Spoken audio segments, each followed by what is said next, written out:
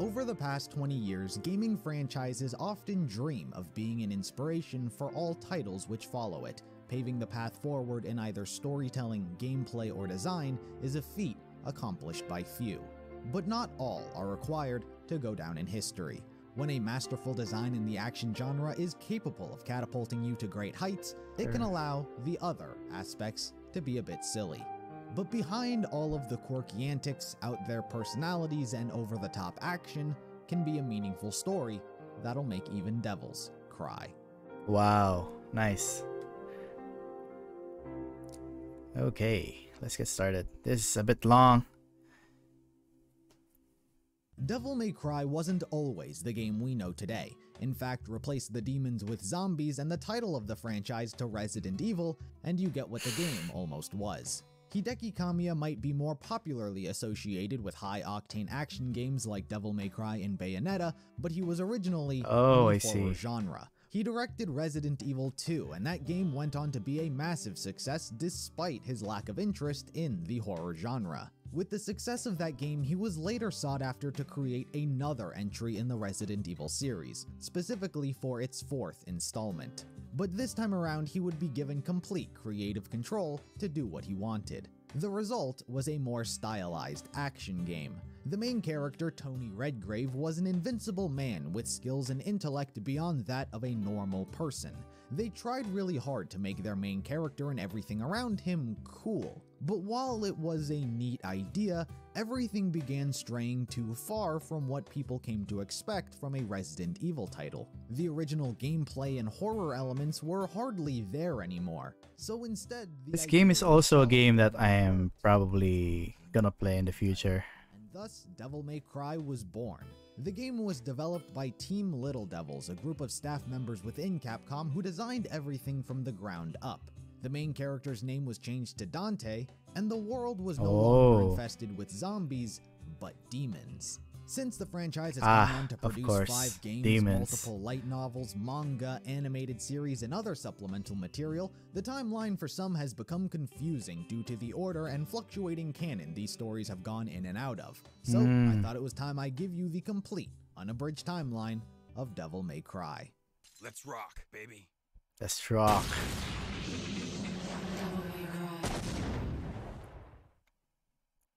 That's a cool this title. Story begins at creation. Darkness was the first existing entity, and from it spawned the demon world, a hellish realm which was home to nightmarish creatures. Demons are simply born in this world, and as such, it is where their true strength is held. Here, demons can unleash their full might and potential, vying for power. It is in a demon's natural instinct to obtain power and influence, no matter the cost. As such, they are very selfish and cruel, never showing remorse or pity to anyone or anything it needs to step on to get there. Oh, sorry. I'm probably not gonna interact with chat for a while, so yeah. For Devil May Cry, there's Devil May Smile.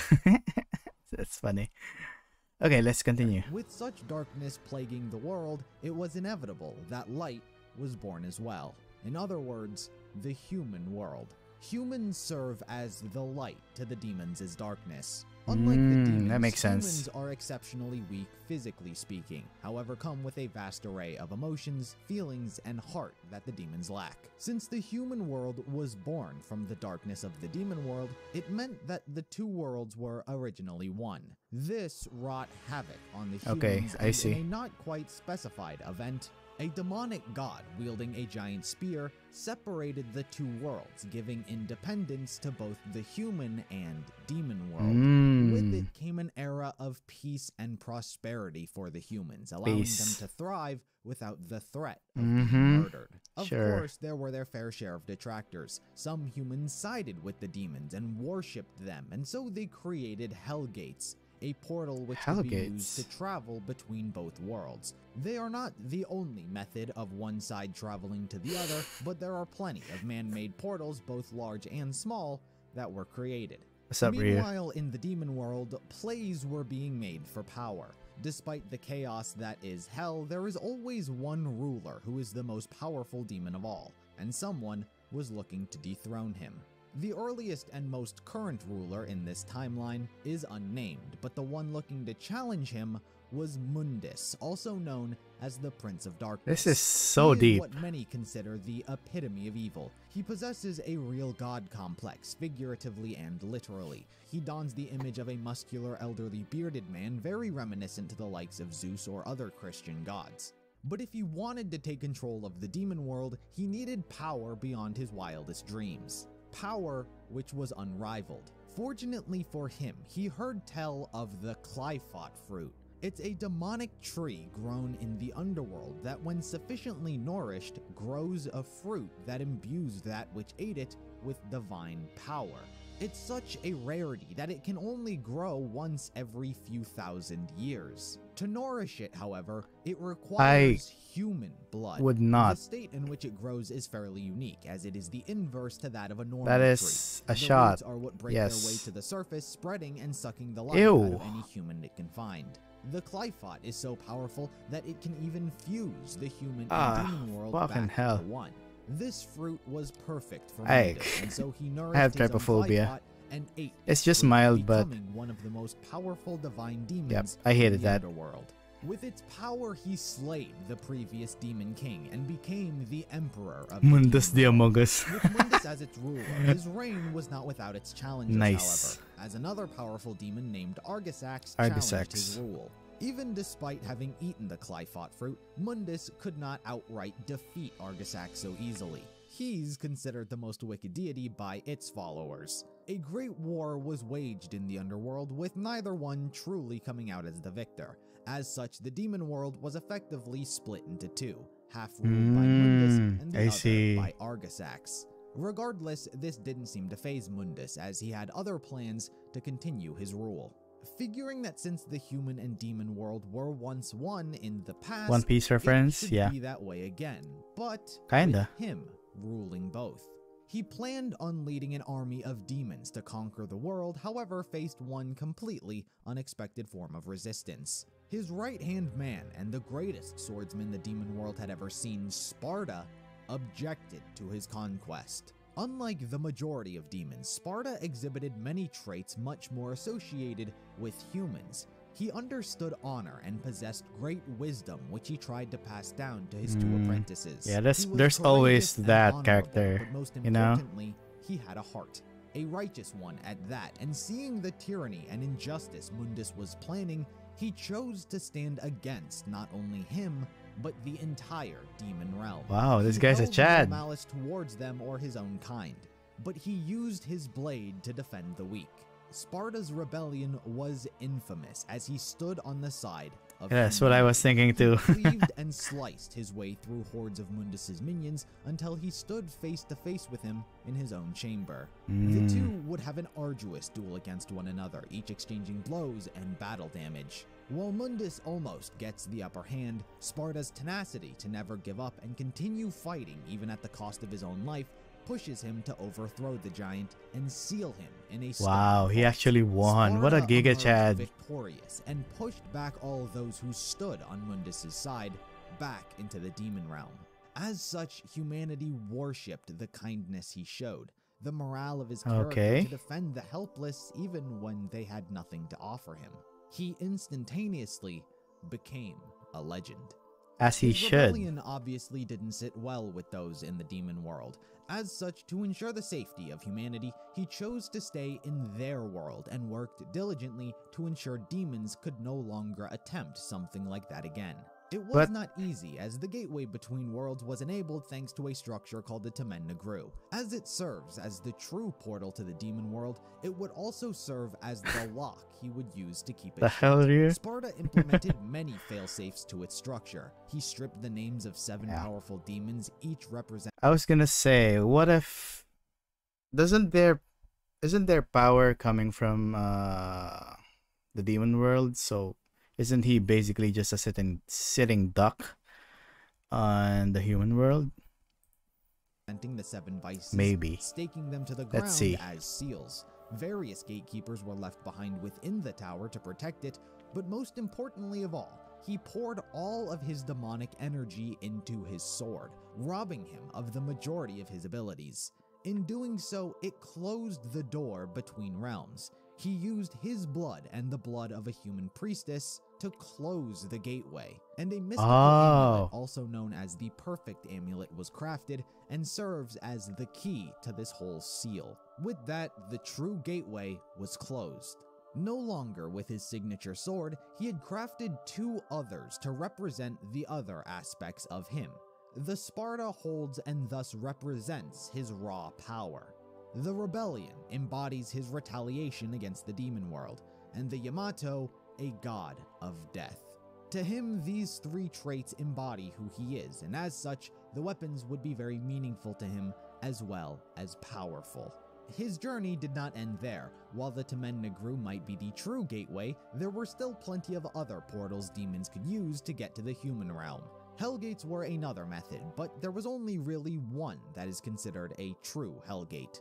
It was located in a city called Fortuna, and so Sparta made his way there to seal it.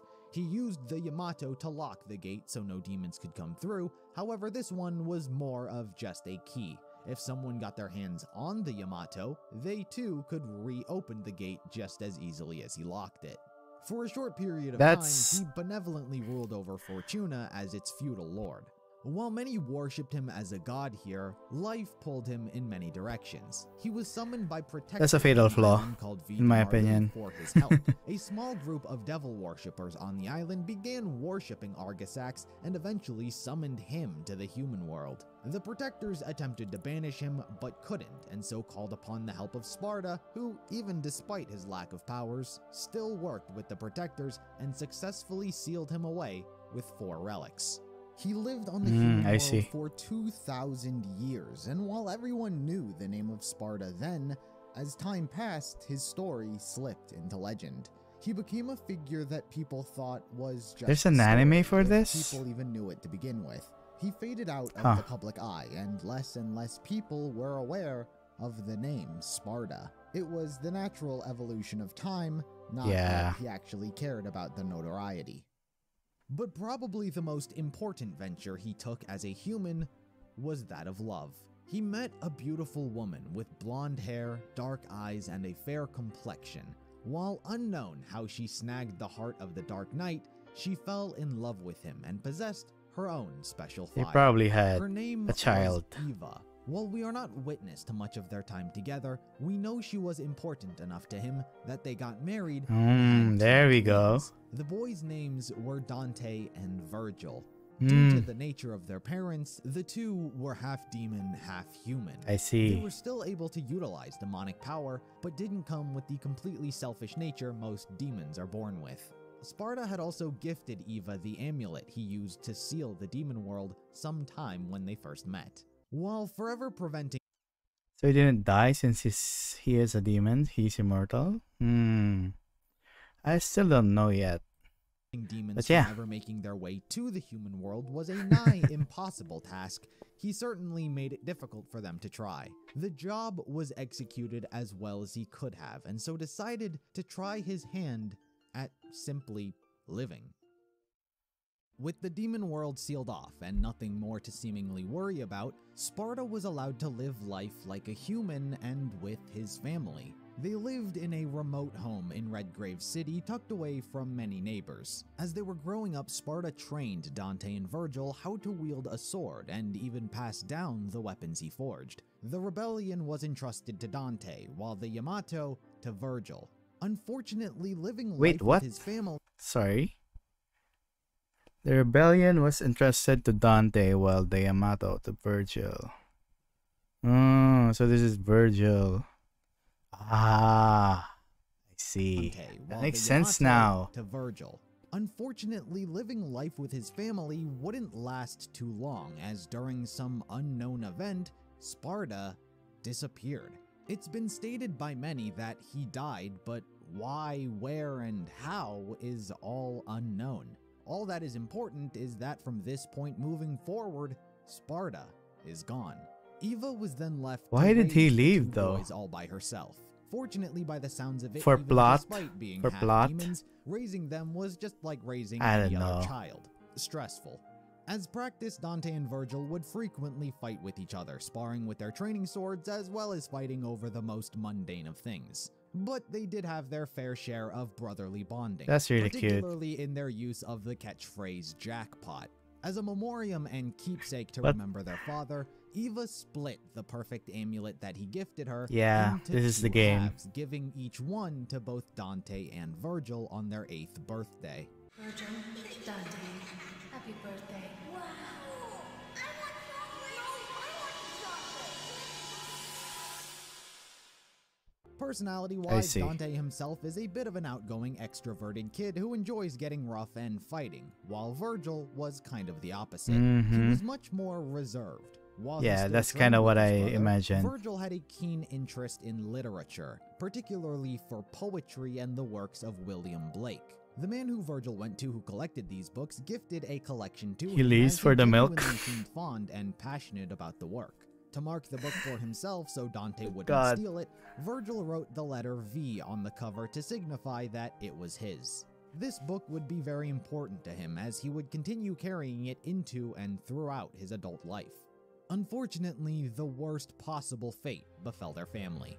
Due to his rebellion, Sparta made many enemies seeking revenge for what he did. It's But that possibly story, the most huh? dangerous enemy he made and didn't choose to kill was Mundus. He was infuriated with his defeat at the hands of his once trusted comrade, and so took the most evil route he could with Sparta no longer around. He went after his family. On one unsuspecting evening, a demon attack was launched on their family home. Dante and Eva were inside, and doing what only a mother would do, she attempted to protect her children. She hid Dante in a closet and left him with one final message in case she didn't return. I need to find Virgil. I promise I'll be back. I know this is hard. You must listen to me. Be a big boy. A man, huh?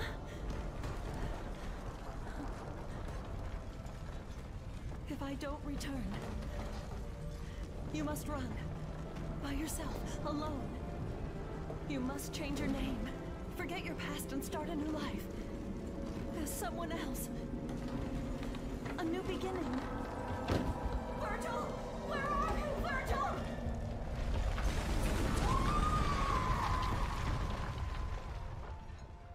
That's And depressing. with that, she ran off in a desperate attempt to find Virgil. Unfortunately for everyone involved, she could not find him in time and was Oh, was there a bot? Oh, thank God. Thanks for you. I didn't even notice. Thank you, man. Yeah, I appreciate it. Damn, there's a lot of those bots nowadays. Jeez. Alright, let's continue. Just rewind a bit. And with that, she ran off in a desperate attempt to find Virgil. Unfortunately for everyone involved, she could not find him in time and was killed by demons inside, as their house burned to a crisp. Yeah, as I expected. Where Virgil was on their playground just outside their house, where he was ambushed by demons as well. He was impaled, stabbed, and skewered by their blades, and left to die. But fortunately, thanks to his demon blood, he survived the onslaught. It didn't change that he was scared and wanted help, most desperately from his mother, to come and save him. But she never did. So he was forced to act himself. It is here his inner demon awakens, and he summons the Yamato by complete accident, laying waste to every demon in sight. Oh. As his house burnt to ash, the poor child was left believing that his mother abandoned him. This gave him the belief that he could only rely on himself for protection. If he never wanted to get hurt again, and to be able to protect those he cared about, the only way he figured he could do that was with power. Power, yeah. That's kind of what I got. It's kind of my impression for Virgil, because I know he's very powerful. From this point moving forward, we would largely follow the story of Dante. After the incident at his home, he not only believed that his mother was killed, but his brother as well, as he was nowhere to be found in the aftermath. As such, he heeded his mother's last words. Man and unlock changed main his MC name. power? He Yeah. chose to name himself after the city he grew up in, going under the new name Tony Redgrave.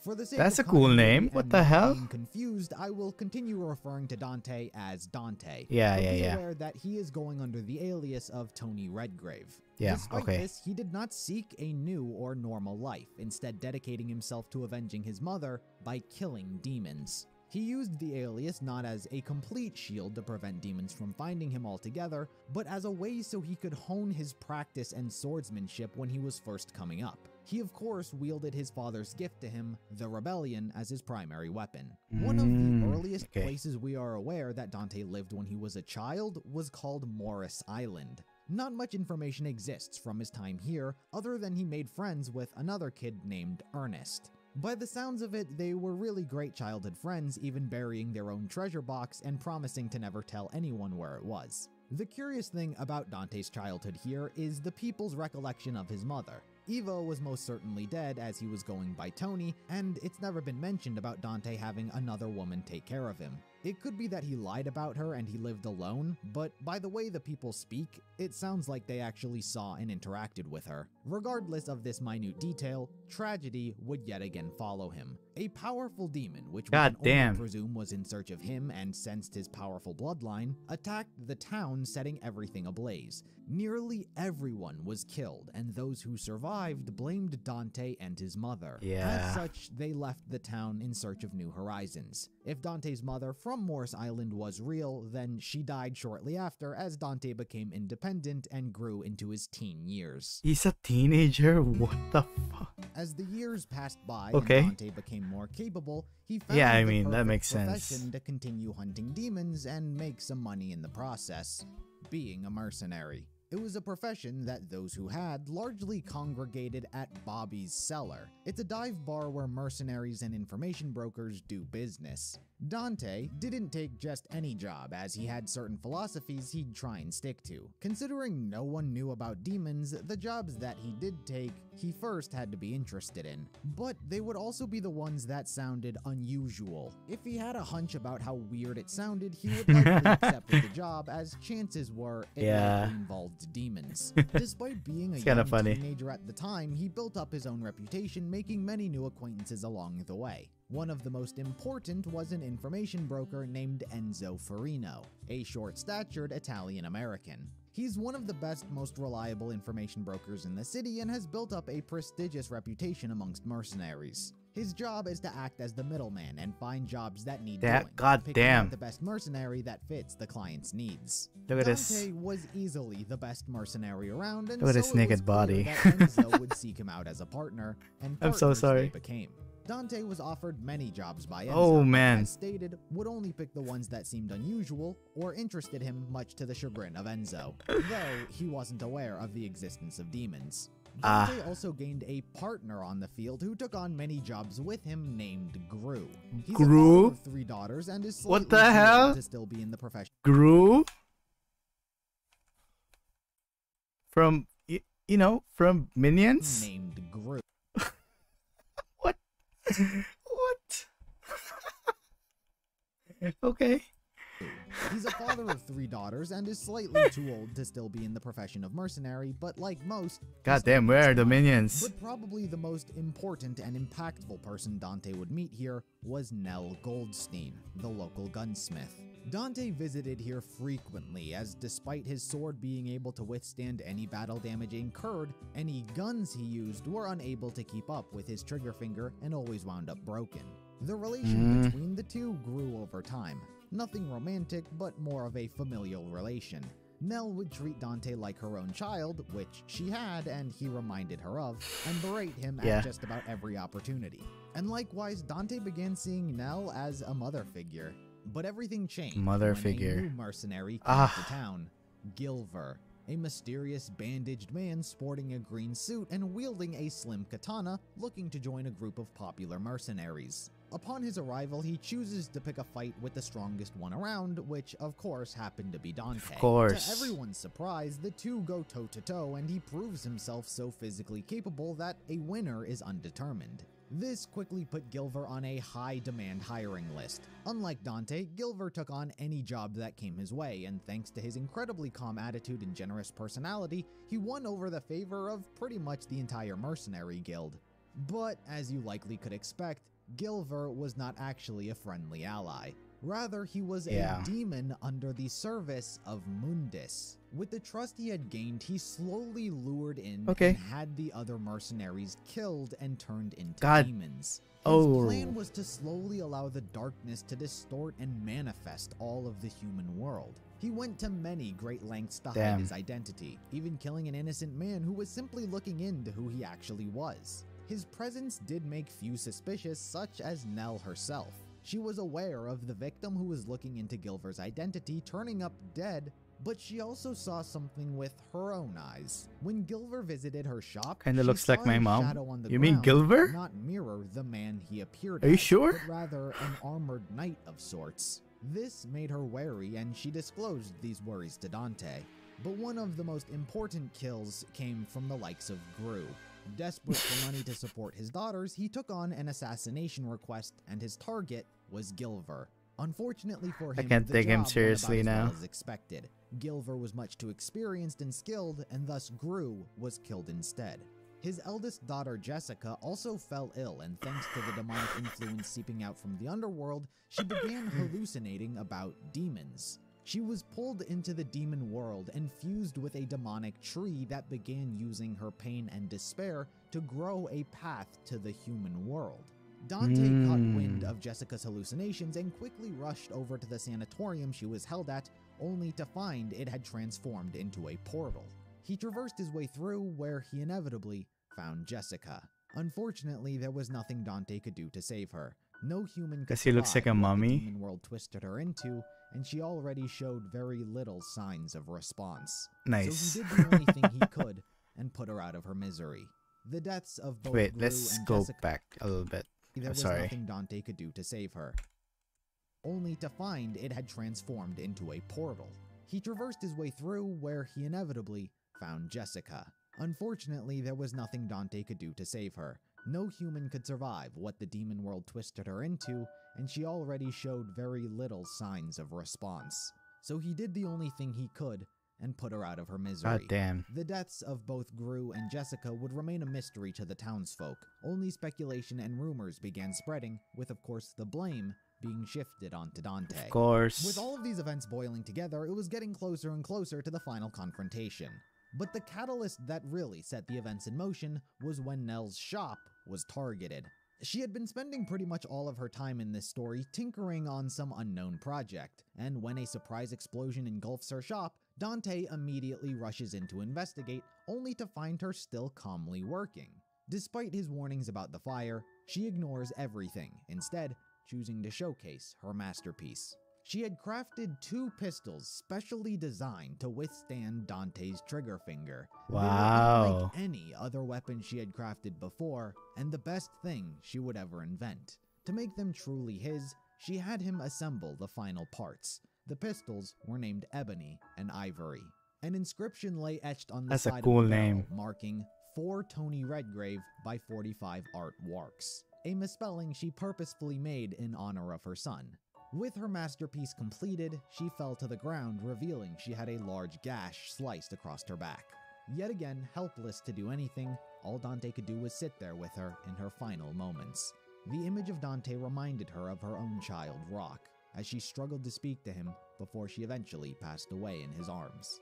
The death of Nell struck a particularly sore chord with Dante. Despite how close the two were and how important That's they really were sad. to one another, it made him realize that he lied to her. She only ever knew Tony Redgrave. She never had the full truth of who he was or what he did. And so dying without even knowing his real name, he hated it. And to lose yet another mother figure to the likes of demons, it reminded him of his past. By changing his name, the result stayed the same. Nothing was actually changing, except the people he was close to were pushed away by a lie. The change that he wanted was killing demons, and he didn't need an alias to do that.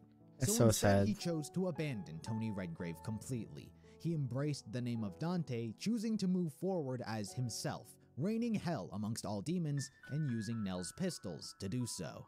The story would of course lead to a confrontation between Dante and Gilver, with the two exchanging blows. Yeah. The real twist of the story comes when Dante shoots the bandages off of his face, revealing it to be Virgil. This would not be the actual Virgil, however. In Oh. reality, it was a demon created by Mundus in the likeness of him. These Oh. were known as Angelos. I was gonna say. An experiment by Mundus to copy Sparta and his son's abilities. He tried using data from So he's a observing poser. Dante and Virgil's fights, however, unfortunately nothing could quite replicate the real thing. Gilver is defeated and would fade away with all of the other demonic power that tried to consume the human world. After everything, Dante was left feeling quite remorseful and empathetic to all that was lost here, especially to the likes of his old partner Gru. Not only did he die, but Dante was personally responsible for killing his eldest daughter. Because of his guilt, he opens up a bank account for his remaining 2 daughters as a way to say sorry. He would frequently send what little money he had to them for the foreseeable future. And with that, he left town for new horizons. Gilbert sus. God damn it. With yet another chapter of Dante's life behind him, we enter a more modern era of history. Dante, now currently around the age of 18. While he leaves behind much that he had in the novel, one thing he did take with him was Enzo. Being one of his most profitable agents, he likely decided to follow him into town when he moved. In fact, it was him who helped him secure an office space for his freelancing business, which Dante hadn't named yet. Enzo himself rented out a room at the Love Planet strip club right next door. For the most part, their dynamic of business would remain the same. Enzo would provide jobs, and Dante would only take the ones that interested him. This guy. I love this guy already. History also Enzo. saw the reintroduction of Virgil. The last time we saw him, he was a kid set off to attain more power, and since then, he has, however, not nearly as much as he would have liked. During his ventures, he traveled to the city of Fortuna, Oh, that's where Sparta Virgil? once ruled, to investigate the organization known as the Order of the Sword. They're a militant religion which worships Sparta with the objective to eradicate all demons. Virgil was curious to learn what their true objective was and to learn more about his father, so he investigated himself. What he discovered was their desire for power. He leaves uncertain whether or not he can call them misguided, but is adamant that true power lies in the blood of Sparta. Well, I can't exactly call them misguided, Oh, that voice though. God damn. but soon they shall know this devil's power. That's a sexy man. A power greater than they ever imagined. The power of a son of Sparta. The city of Fortuna and the Order of the Sword will be greatly expanded and explained upon further down the timeline. What is surprisingly Oh, let's important go. and almost out of character Holy for shit, Virgil it's so was cool. a personal detour he took whilst in the city. In an unexpected twist, he I'm trying not to slept with a scream woman because there it's and late. unknowingly got her pregnant. Who this woman is slept with a woman detour he took whilst in the city. In an unexpected twist, he slept with a woman there and unknowingly got her pregnant.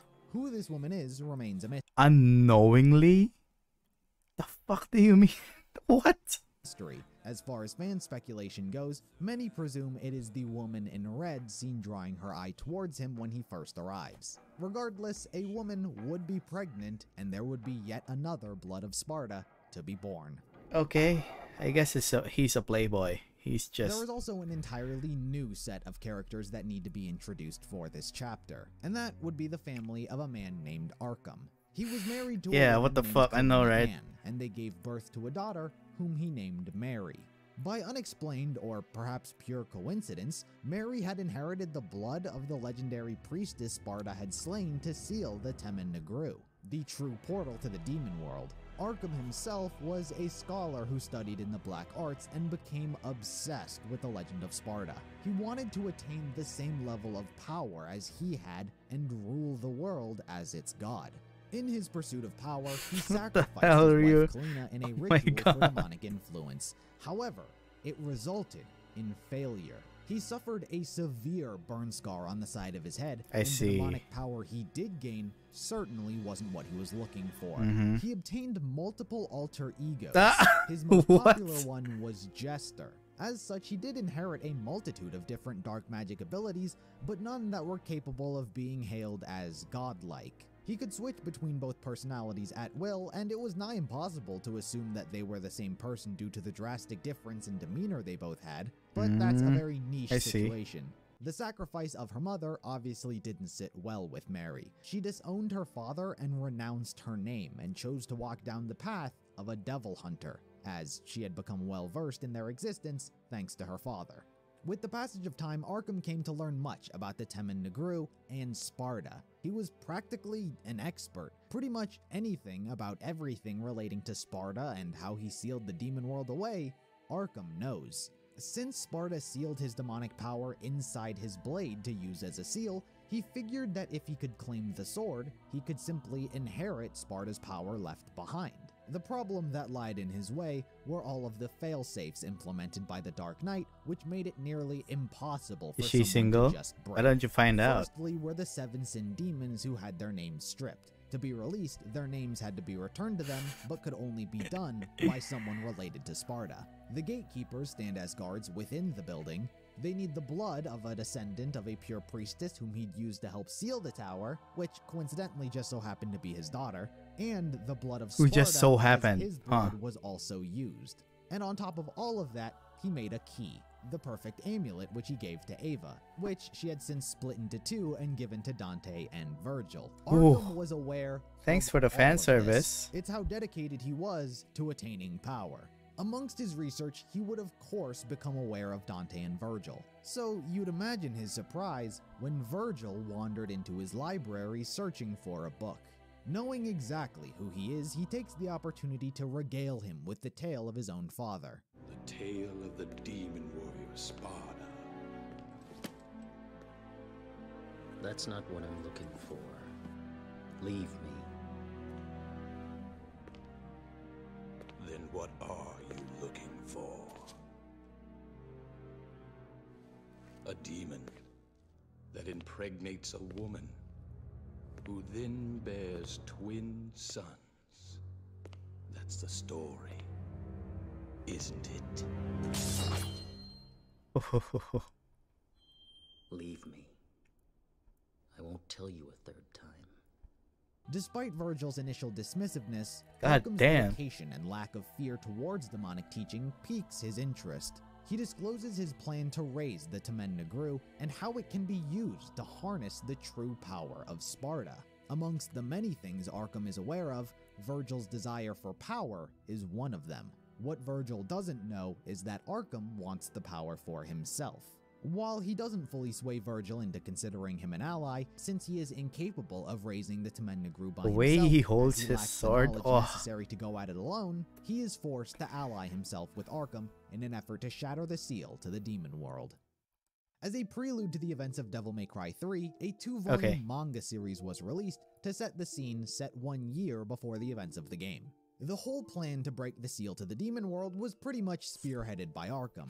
The problem he currently faced was in regards to Dante. While allying with Virgil, Never virtually change, solved all of his Never problems, change. both of the brothers were needed to break the seal, or more accurately, their amulets. Arkham's methods when it came to Dante were much more subtle, with the intention focused primarily on scouting just how capable he was. There are a lot of one-off characters introduced here that aren't exactly specified their identity or allegiance. For example, we are introduced to the likes of the Mad Hatter, the White Rabbit, and Alice, all plays on the Alice in Wonderland story, but demons seemingly on the side of Arkham. Details within the story would indicate that the Mad Hatter is actually Arkham himself. Similar to how he can transform into Jester, the Mad Hatter is one of his personas as well. The White Rabbit is but a puppet being controlled, and Alice is most certainly a demon working for Arkham and his interest. Hearing about his demon hunting business, Arkham hired Dante for $4 million to rescue a little girl. 4 named million? Alice. The story was that she willingly ran away from home where she was lured in by a demon who was trying to steal her purity. Everything took place in an old abandoned mansion. Alright. Dante was forced to fight waves of demons, leaving a trail of corpses in his path. To make his hack-and-slash adventure short, the story concludes with him not rescuing Alice, as that was never truly the point of the job, and she had no Alice in The Wonderland. Mad Hatter is also the one who drops the bombshell to Dante that Virgil is still alive and in town. The reason he does so is devoid of logic and doesn't make much sense even in context. But after seeing what he's seen, Dante ignores these words, believing them to perhaps be nothing more than a psychological tactic. However, the difference this time is something in his gut says otherwise.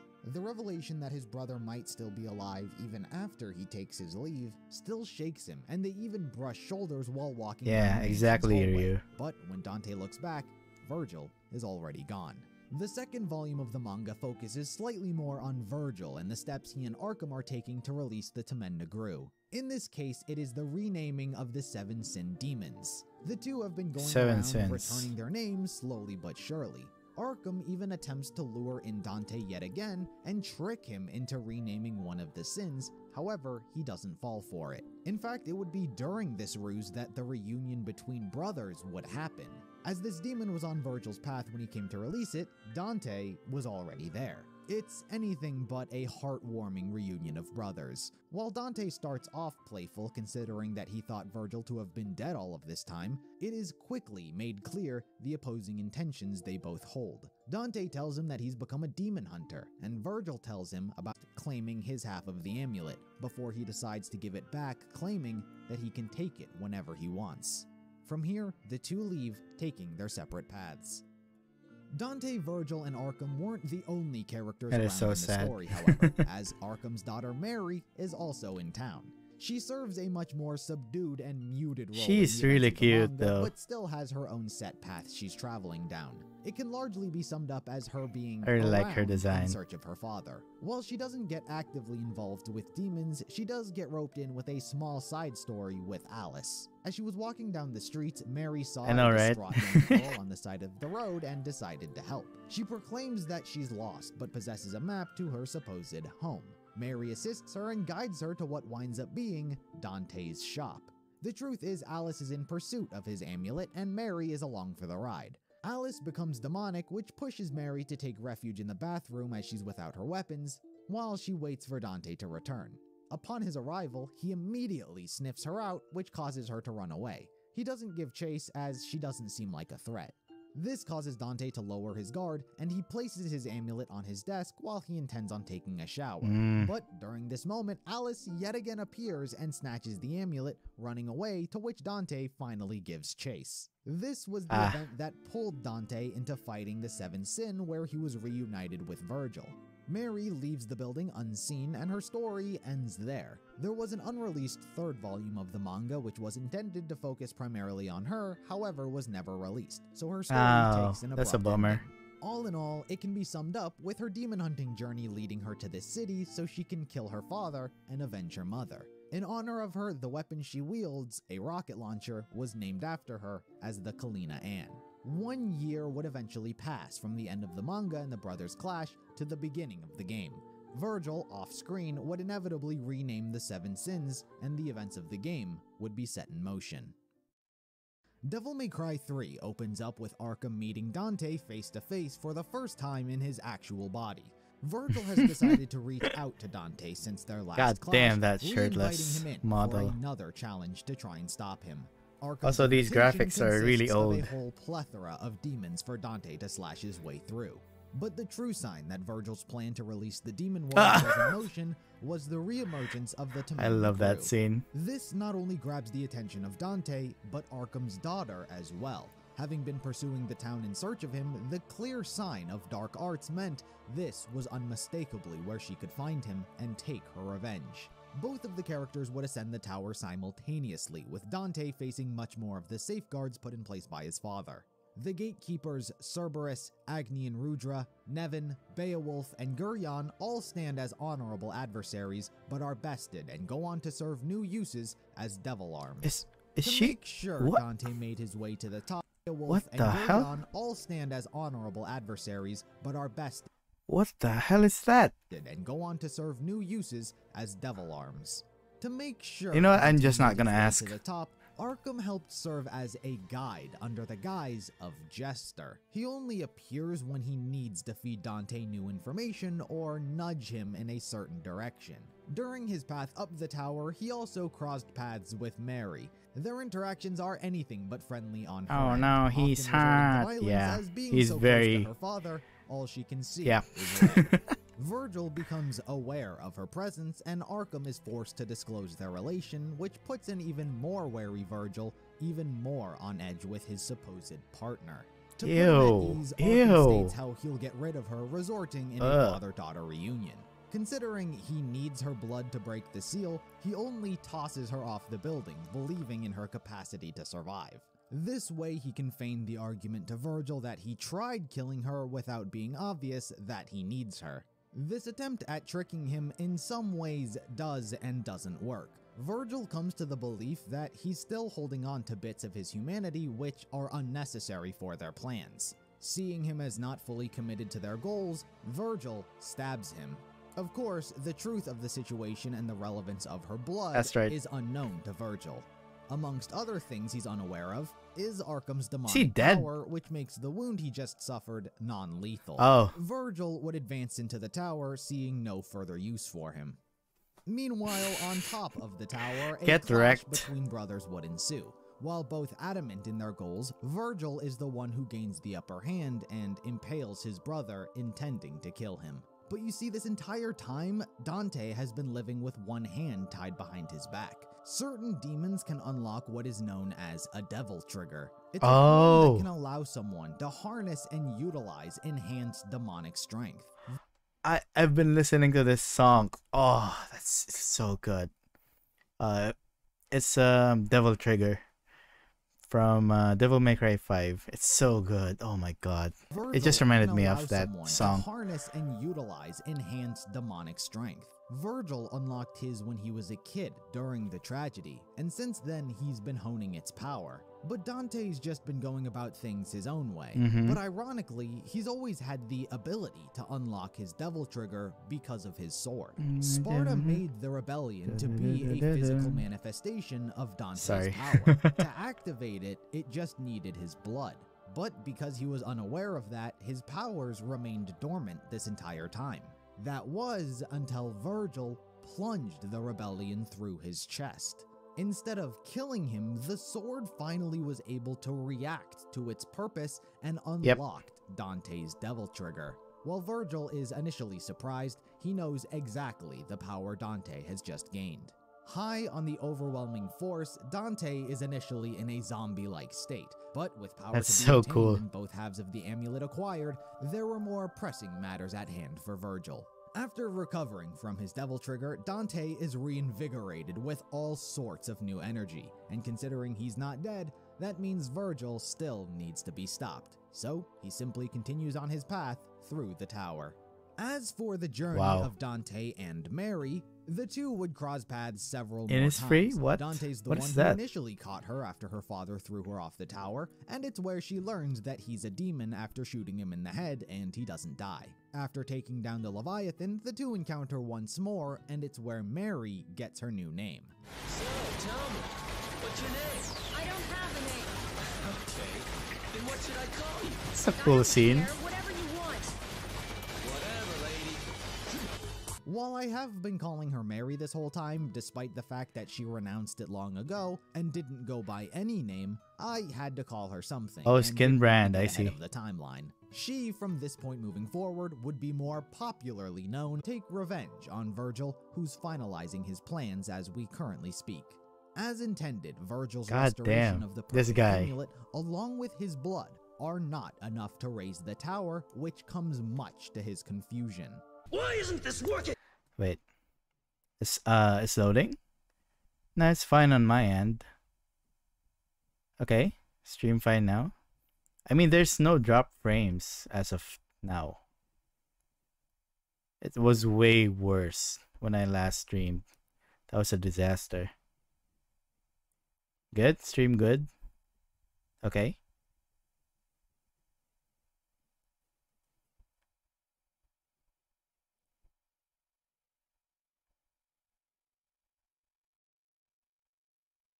Yeah, I mean, yeah.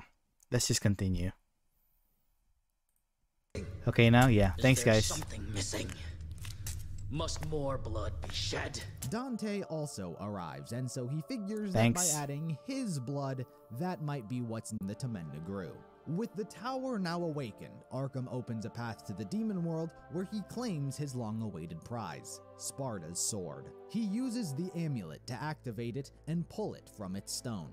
Upon grasping the blade, all of Sparta's demonic power begins flowing through him, and he even takes the form of the legendary Dark Knight. But considering he just made an enemy out of all three characters, everyone was biting at the opportunity to take him down. Lady finds it her responsibility since he's her father, but Dante finds it his responsibility considering his father technically created the whole mess in the first place, and she wouldn't be powerful enough to take him down anyway. Yeah.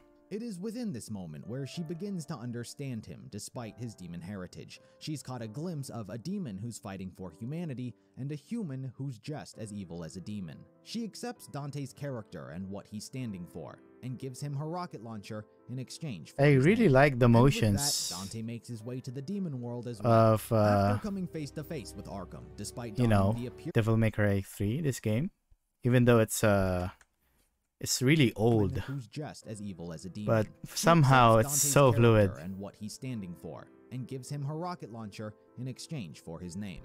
And with that, Dante makes his way to the demon world as well. After coming face to face with Arkham, despite donning the appearance of his father, the overwhelming power causes him to transform into something much more reflective of the darkness inside his heart. While Dante initially faces him alone, partway through the battle, Virgil joins the fray, seeking the power that was stolen from him. Together, the two brothers team up and take down the Finally. horrific creature. Thank They God. even get to once again use their childhood catchphrase together. Jackpot. That's Arkham so cool. is cast back to the human world where he lands in front of his daughter. This time around, he doesn't hold back in expressing his desires for becoming a god. While he still attempts to manipulate Lady and asks that she help him, she refuses and kills the monster she's wanted to for so long. Despite what everything would indicate, Lady was heavily distraught by this moment. While she often spoke about how she only had one parent in the form of her mother, Yeah. context clues would say otherwise. That is It seems understandable. that there was a point in history where she loved her father, and vice versa. However, after he murdered his wife, Lady tried to drown out her emotions with anger. That's The end badass. result Yeah, is still hell yeah, her it is. crying over the loss of her family. With Arkham out of the picture, it left Sparta's sword up for the taking. Virgil Of clearly course, seeks its they're power, fighting and again. Dante looks to keep it out of his hands. As they've done countless times before, to settle the matter, the two fight. Unfortunately for Virgil, this time he is bested at the hands of his brother. He is wounded so heavily that he is forced to leave Sparta's sword behind, instead choosing to keep his half of their mother's amulet, leaving the true power within the sword yet again dormant. He actually With won. the portal That's connecting both worlds huge. closing, Virgil chooses to descend into the demon world as it is where their father came from, and he seeks to be just like him. Despite Dante's attempt to save him, Virgil slashes his hand, preventing him so he won't get trapped there as well. Dante is forced to return to the human world, also distraught and saddened over the events that transpired, which comes much to the shock of even Lady. Are you crying? It's only the rain. The rain already stopped. Oh, what? Wait. Did this game come out before Full Metal Alchemist Brotherhood or the first adaptation? Really? That's interesting. Stopped. You guys know that scene, right? You guys know what I'm talking about, right? I see. Devils never cry. Yeah, sure. Maybe somewhere out there, even a devil may cry when he loses a loved one. Don't you think? Maybe. With everything seeming to have been settled, the two joined forces. Dante was finally able to open and find a name for his shop, The Devil May Cry. And the two Oh, would that's why he continue their says Devil May profession of Cry. demon hunting. I see. Virgil's fate would unfortunately not be so uplifting. Having returned to the demon world, he encounters Mundus himself. Yeah, I Harboring would a grudge imagine against that. what he did, Yeah. and blinded by the idea of power flowing through his veins, he rushes into battle against him, figuring that if Sparta could defeat him, so could he. Unfortunately, he failed. Yeah, He no, was yeah. too weakened from his battle with Dante that even posing a threat to Mundus was impossible. Virgil was defeated, and his sword, the Yamato, was shattered in the battle. As punishment, damn. Mundus strung up his bloody and beaten body, torturing him, mocking him for being a half-breed while vowing to remove his human heart, will, and ego. Virgil, over the span of 10 years, would get corrupted and tortured. It was a living nightmare he was forced to experience. It was not an easy task on the part of Mundus, I mind you. Virgil refused to give in and wrested control of his own will for a long time. It wasn't until Mundus returned his mother's amulet to him, which he stole, that it made him into one of his puppets. The sentimental part that existed within him managed to drop his guard, and thus Virgil was corrupted and was renamed Nello Angelo. Huh? It was around this time Dante would also make a very important business partner named J.D. Morrison. He does have Okay. two separate character designs as it was later changed, but both would be the same man. He's not actually a new character, relatively speaking. As his story would go, he was one of the many brokers who frequented Bobby's cellar and worked with Dante when okay. he was Tony Redgrave. While Enzo was the one Dante mostly went to, he did take jobs from Morrison from time to time as well. Once Dante left, changed his name, and opened Devil May Cry, Morrison later tracked him down, learned of his name change, and became a business partner. The dynamic between Morrison and Enzo would switch. Morrison would then become Dante's main broker after he became accustomed to the whole existence of demons, while Enzo showed up with the occasional odd job. As stated, the events that span between Devil May Cry 3 and 1 are Imagine 10 years. Dante goes from an 18-year-old amateur to a 29-year-old professional demon hunter. Imagine getting Sometime tortured during for that 10 period, years. He and Lady Jesus. parted ways. She went off to do her own solo demon hunting, but kept in touch every now and then with jobs that she couldn't do herself. For the most part, Dante's life didn't change. The person who was making moves in this time was Mundus. Enough time had passed since his last defeat against Sparta, he felt now was the right time to try and invade the human world once more. With the Temen Negru no longer operable, he figured he might have better chances opening a gate on Malay Island. What makes this island so special is that Yeah. it is the closest physical location to the underworld in the human domain. Once established as a citadel, the occupants quickly experienced the strange happenings that the island possessed. Time flowing differently in certain areas, crops growing out of season, and terrifying nightmares suffered by those who lived here. Since then, the island has become a derelict of time. Demonic influence has since warped and taken hold of just about everything there. To remain a mystery, the island's location changes every night and appears in unexpected locations. Finding it can be damn near impossible unless you already know where it's going to be. Part of Mundus's plan was also killing Sparta's remaining descendant, Dante. To save himself the hassle, he wanted to lure him to the island, and to do so, he created power would be her ability to control. Are we back? I noticed the OBS lagging a little bit. Sorry about that. We good? We good? Alright, I think it's good now. It's just, I think it's YouTube because on my side it doesn't say I'm dropping frames. Yeah, it's probably on YouTube side right now because yeah. It's fine. Loading again. My internet trash. No, it's not your internet. I think it's YouTube. But yeah, let's continue.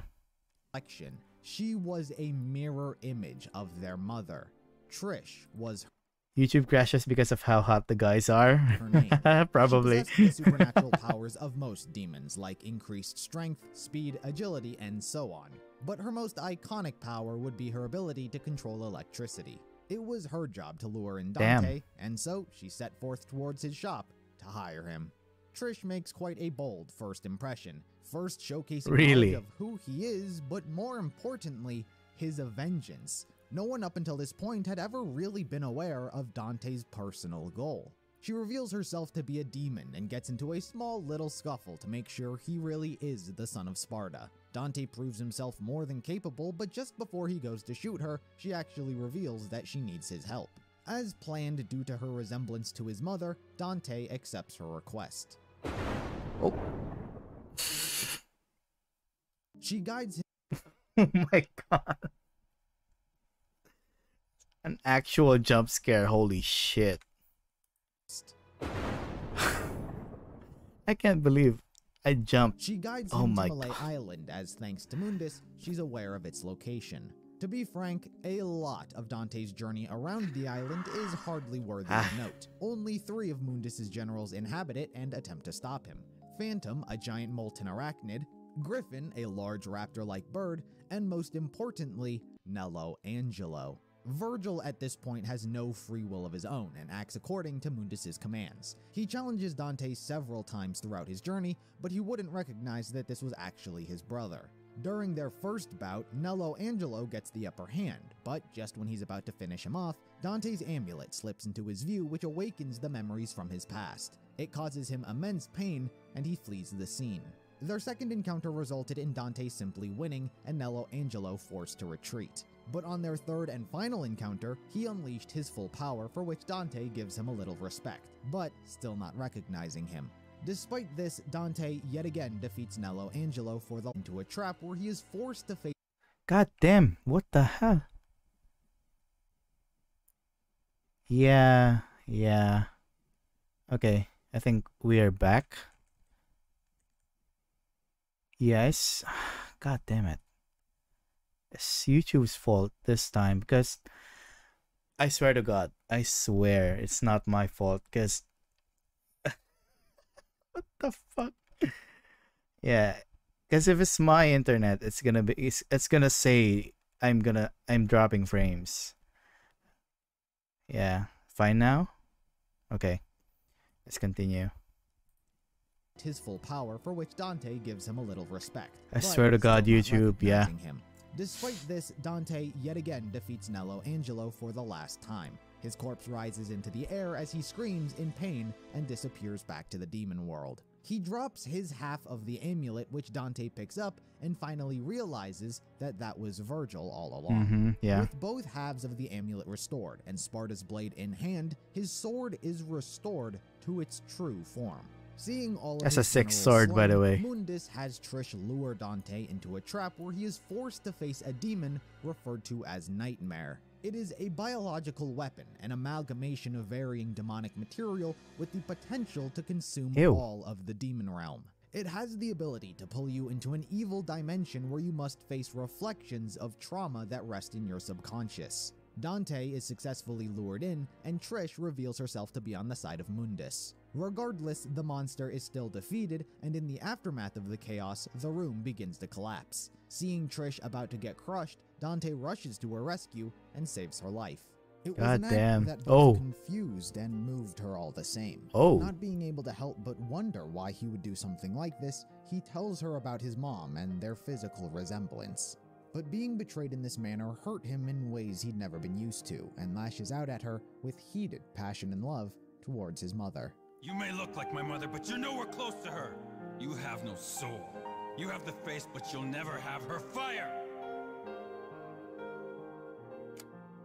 Despite Dante's words, Trish was deeply moved by his actions and actually won her over. Similarly, Dante wasn't as hostile as he appeared. Is it time? Part of him still cared for her based on how she looked. Mundus utilized this to his advantage and uses Trish as a hostage. Upon confronting Mundus, Dante would yet again choose to value Trish's life. What the hell is this? As a result. Though in a surprise change of heart, just as Mundus was about to deliver his final blow, Trish pushes Dante out of the way, taking the attack herself. The sight of Trish's sacrifice only reminds him of the death of his mother, how powerless he was back then, all of the grief, sorrow, and anger, all thanks to this one demon. But this time God around, damn. things are different. He's learned so much in his time as a demon hunter. He's had to experience so many different hardships. All of his emotions are channeled into one immense power that only could have come from the blood of Sparta. Mundus pulls him into a new dimension, gloating about how powerful he is and It's, how he can do anything. Like domain making as expansion. many mothers for Dante as he wanted, similarly to how he made Trish. But with a powerful belt of silence, Dante transforms into the form of Sparta. Let's The grand battle go. commences both from sky and on the Ooh. ground, with Dante, of course, emerging victorious. Even in Yeah, of victory, course, yeah. the feeling is bittersweet. The loss of Trish makes him feel guilty for not trying to fill her dark soul with light. In memoriam, he leaves her both with his mother's amulet as well as his father's sword. But as Dante goes to leave the island, he is yet again interrupted by Mundus, who was not killed and has since shed his idealistic and angelic figure for the grotesque demon he always was. No longer in the demon world, Dante's powers are much more limited, though in a surprise revival, Trish shows up, lending Dante her power, where the two are able to push Mundus away and seal him once more. Trish's return isn't greatly expanded upon. It's uncertain if she was only gravely injured by Mundus's initial blast, or if she was killed and brought back to life. I call Many believe plot that she was armor. killed, but That's thanks to plot the armor. amulet and sword that Dante gave I mean, her, it's it fine. managed to resuscitate her. Anyway, the reunion of the two is chock-filled with emotion, so much so that Trish even cries, a sign to Dante that a devil has gained parts of humanity. These tears. Tears are a gift only humans have. And with that, the two escape on a plane as the entire Oh, island yeah, collapses in right? on itself and That's my explodes. question. In the aftermath of the event, Trish then begins working at Dante's business, Power, which she friendship, newly and renamed mother love. Devil Never Cry. Devil never cry. I see. Trish and Dante would work together for a few years, both getting accustomed Get it? Devil cried. to cry. Begins working at Dante's business, which he newly renamed Devil Never Cry. Ah, okay. Yeah, I get it. I might be slow at times, but Trish and Dante would work together for a few years, both getting accustomed to each other's day-to-day habits. Or more accurately, getting fed up with them. Largely on the side of Trish, with Dante's excessive consumption of pizza for every meal. But regardless of their dynamic, the So he two really would likes develop pizza. a very meaningful relationship That's with one another. cute. Not one of romance, but as described by the creator of the franchise, something much more. We aren't spent much time with them so witnessing the job they that don't took on, love but probably the most each other important romantically. job the two took on in their time as partners was from Dante's old broker, Enzo. You see, despite this working guy. with him for so long, Enzo had never come to bear witness or even believe in demons in the first place. He and Trish became acquainted with each other in their time, same goes for Morrison as well, and so he came to them for a job to explore some ancient ruins that were under construction. Being a bit of a weasel that he is, he was looking to find some treasures amongst the rubble, and he needed capable lookouts. As it would turn out, he did find what he was looking for. Dante and Trish were attacked by demons, and Enzo found a devil arm.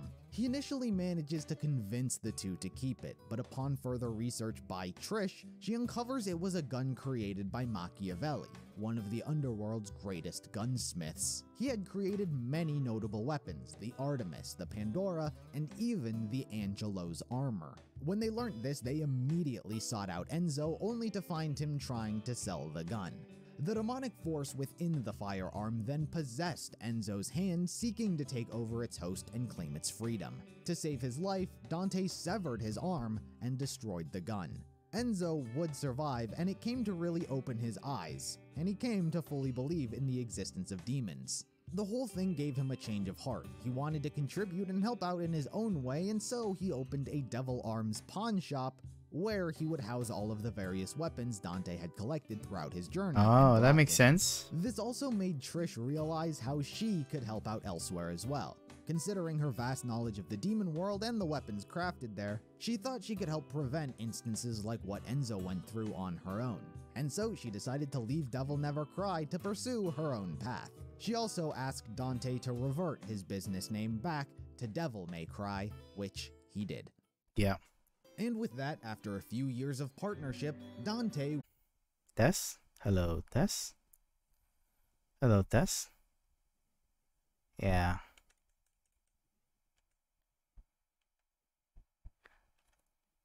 Hello, Tess. Yeah, it's fine now. Yeah. Okay. I swear to God. Fucking hell, man. Okay, sorry about that. I rewinded a little bit. So let's continue. I'll reset my router just to be safe. You don't have to, but yeah, sure. Okay, let's continue on. We still have, wow, an hour left. Jesus. Dante was back to his own solo gigs, and we reached the events of Devil May Cry, the animated series. I kind of want to This watch this 12-episode now. Anime gives us more of an insight into Dante's It's like a day-to-day slice of life. jobs, the lesser demons he's hired to take care of to keep his bills paid. As such, Morrison would get some on-screen time, and we get to witness firsthand what he does for Dante as his broker. A lot of the series actually isn't too important to the larger overall timeline. He does things like stop a demon who kills via racing, competing in a life-or-death game of poker, and even connecting two lovebirds in a Romeo and Juliet situation. If What? Romeo was a demon. Episodes like that expand on the concept of demons even further and their ability to feel human emotions like his father and Trish did. There are a few episodes that span the series that are definitely worthy of note. In episode 8, Once Upon a Time, Dante is tracked down by his old childhood friend Ernest and brought back to Morris Island. Ever since the day he was run out of town, Ernest was adamant in proving Dante's He looks innocence so and that good a in this demon style. was responsible for the attack. Holy His moly. method of doing so was by summoning the demon and killing it with a shotgun. By this point, it should be obvious that that plan wasn't going to work in the slightest. Yep. Because of his idiocy, Dante is forced to fight the demon. The Fucking- aftermath of everything serious, wouldn't be man. very pleasant. Ernest learns that the reason the demon came to the town in the first place was because of Dante. He blames him for everything. Sure, The death of the blame people, everything on the deception of guy. Him and the others he was close to, not a single shred of sympathy is thrown towards him, and he never wants to see him again. Dante, of course, leaves feeling sorrowful about the situation, as they were once Fucking friends. asshole. But while Dante's past friendships may have become lost, new ones are formed. Bruh, I know, not right? With him specifically, Jesus Christ, but some his people. friends become friends. By that, I'm referring to Lady.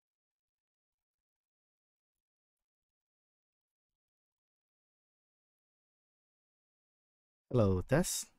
Yeah, we're back. Oh, fucking hell. I think it's the issue is with YouTube and OBS. Cause it's fine now, yeah, thanks. Yeah, cause I'm not dropping frames. It's not. Oh, god damn it. Okay, but it's fine.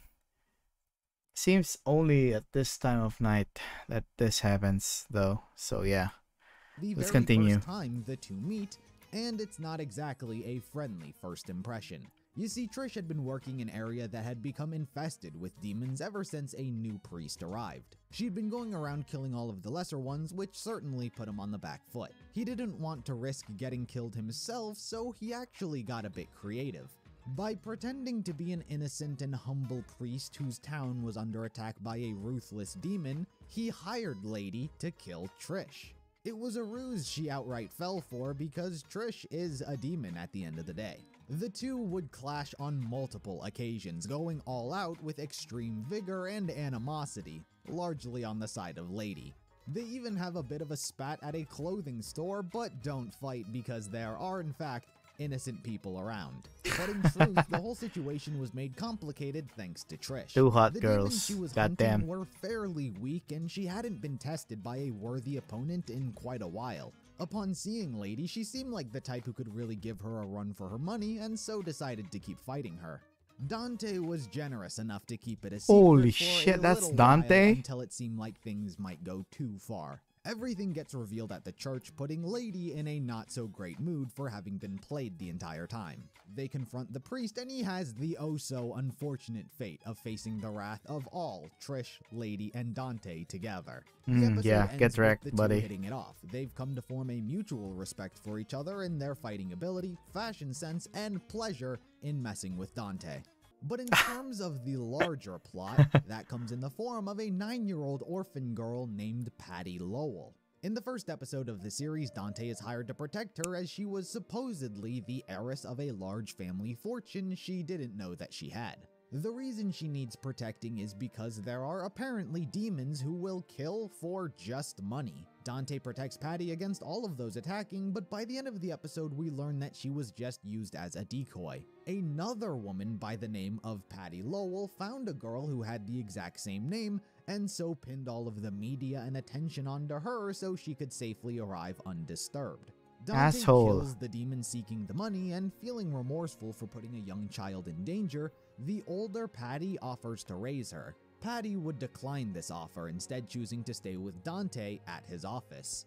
The older Patty does still try to make amends go with by Dante giving instead. the young girl a healthy sum of the fortune, which she used to spend on clothes, and donating the rest to the orphanage she grew up in. Throughout the series, Patty would be a constant character, always providing color commentary against Dante. However, the truth is, she would have a lot more relevance than initially met the eye. She was actually a descendant of a powerful alchemist and sorcerer named Alan Lowell. Alan used to have the ability to summon demons and bend them to his will. They were obedient and did whatever he commanded. But one demon was much too powerful and could not be controlled. He was known as Abigail, and while not quite as strong as a demon king, he had power that could rival it. Seeing how dangerous the power was, Alan created a nigh impenetrable barrier and sealed it away. A pendant known as Alan's Tear was left behind and was the key to gaining Abigail's sealed power. As such, it was highly sought after by many demons. Fortunately, the pendant had the power to ward off many lesser demons protecting its wearer. The amulet was passed down through the generations and eventually made its way to Patty's biological mother, Nina Lowell. She feared for her daughter's safety and so chose to put her up for adoption when she was still a baby so she didn't have to live in constant danger. The villain throughout the series is a lesser demon named Sid, hoping to claim the powers of Abigail for himself. A lesser demon named Sid. Oh my god, it's Sid. Oh my god. What are you doing here? Sid, hoping to claim the powers of Abigail for himself. A lot of the events in the anime and jobs Dante goes on are manipulated by Sid, as to break Abigail's seal, he needs a variety of items for a ritual. So things like Dante going back to the island, killing two apprentices Don't tell him though. And so on are all part of his plan. The specifics about what the ritual needs and why specific items are needed aren't exactly specified, so it comes off as a bunch of random things. When he begins nearing all of the items required, he eventually makes his play at stealing Alan's Tear from Nina Lowell. He kills and possesses her close friend Simon and convinces her to hand the amulet over to Dante for safekeeping. This guy, I can imagine he did this was because he's so cool. Another powerful demon dead to use for the ritual. He does make an attempt at pickpocketing the amulet, however is stopped due to its ward. Not feeling comfortable not being in possession of it, Nina intends on taking the amulet back, but before she can, Sid kidnaps her as the amulet is now the last item he needs. Considering that her mother has appeared out of nowhere and Patty being confident that it's her, becomes a key player as well as seeking the truth about who this woman is. Knowing that she was supposed to come by and reclaim her amulet, Patty instead takes it herself, hoping to deliver it to her so she can see her. When she arrives, what she is greeted with is Sid holding her mother hostage. In exchange for not killing her, Patty trades Alan's Tear and Sid uses it to break the seal and obtain Abigail's power. With it, he traps Dante in the demon world in a comatose-like state while wreaking havoc on the human one. The likes of Trish, Lady, and Morrison all try their best to fend off the ensuing demons, while Patty uses the amulet to travel to the demon world itself. While a dangerous venture for the 8-year-old girl, her desperate cries and pleas for Dante's help manage to reach him. He is awoken from his stupor and lays waste to the demons running rampant nearby. But the real problem is Sid. Like many demons who manage to attain such immense power, he is given a false sense of unstoppable force. It makes it all the more intimidating to them when Dante simply walks right through it. He proclaims, as he has and would many times, that the reason he has power is due to his soul. Sid sacrificed everything. Dante is Jesus. His soul for the sake of power. Funny. Sid is defeated, and having gone too far to simply forgive, Dante puts a bullet through his head. And jackpot. Ah, that's a shame. Virgil isn't In the here. end, the world-ending demon was vanquished and things returned to their natural place. Now reunited and not having to fear the threat of being hunted, Patty decides to move out. Patty. Alright, are we back? I hope we are. I'm just wait for a second. Yeah. Yeah, we're back. Okay. Oh, Dante's Jesus. I don't know why. That's so funny to me. Dante got hanged on a cross like Jesus in previous scene. Oh.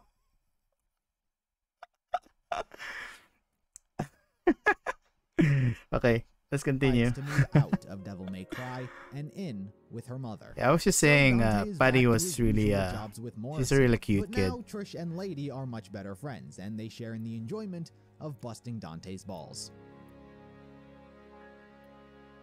I don't know why this keeps happening.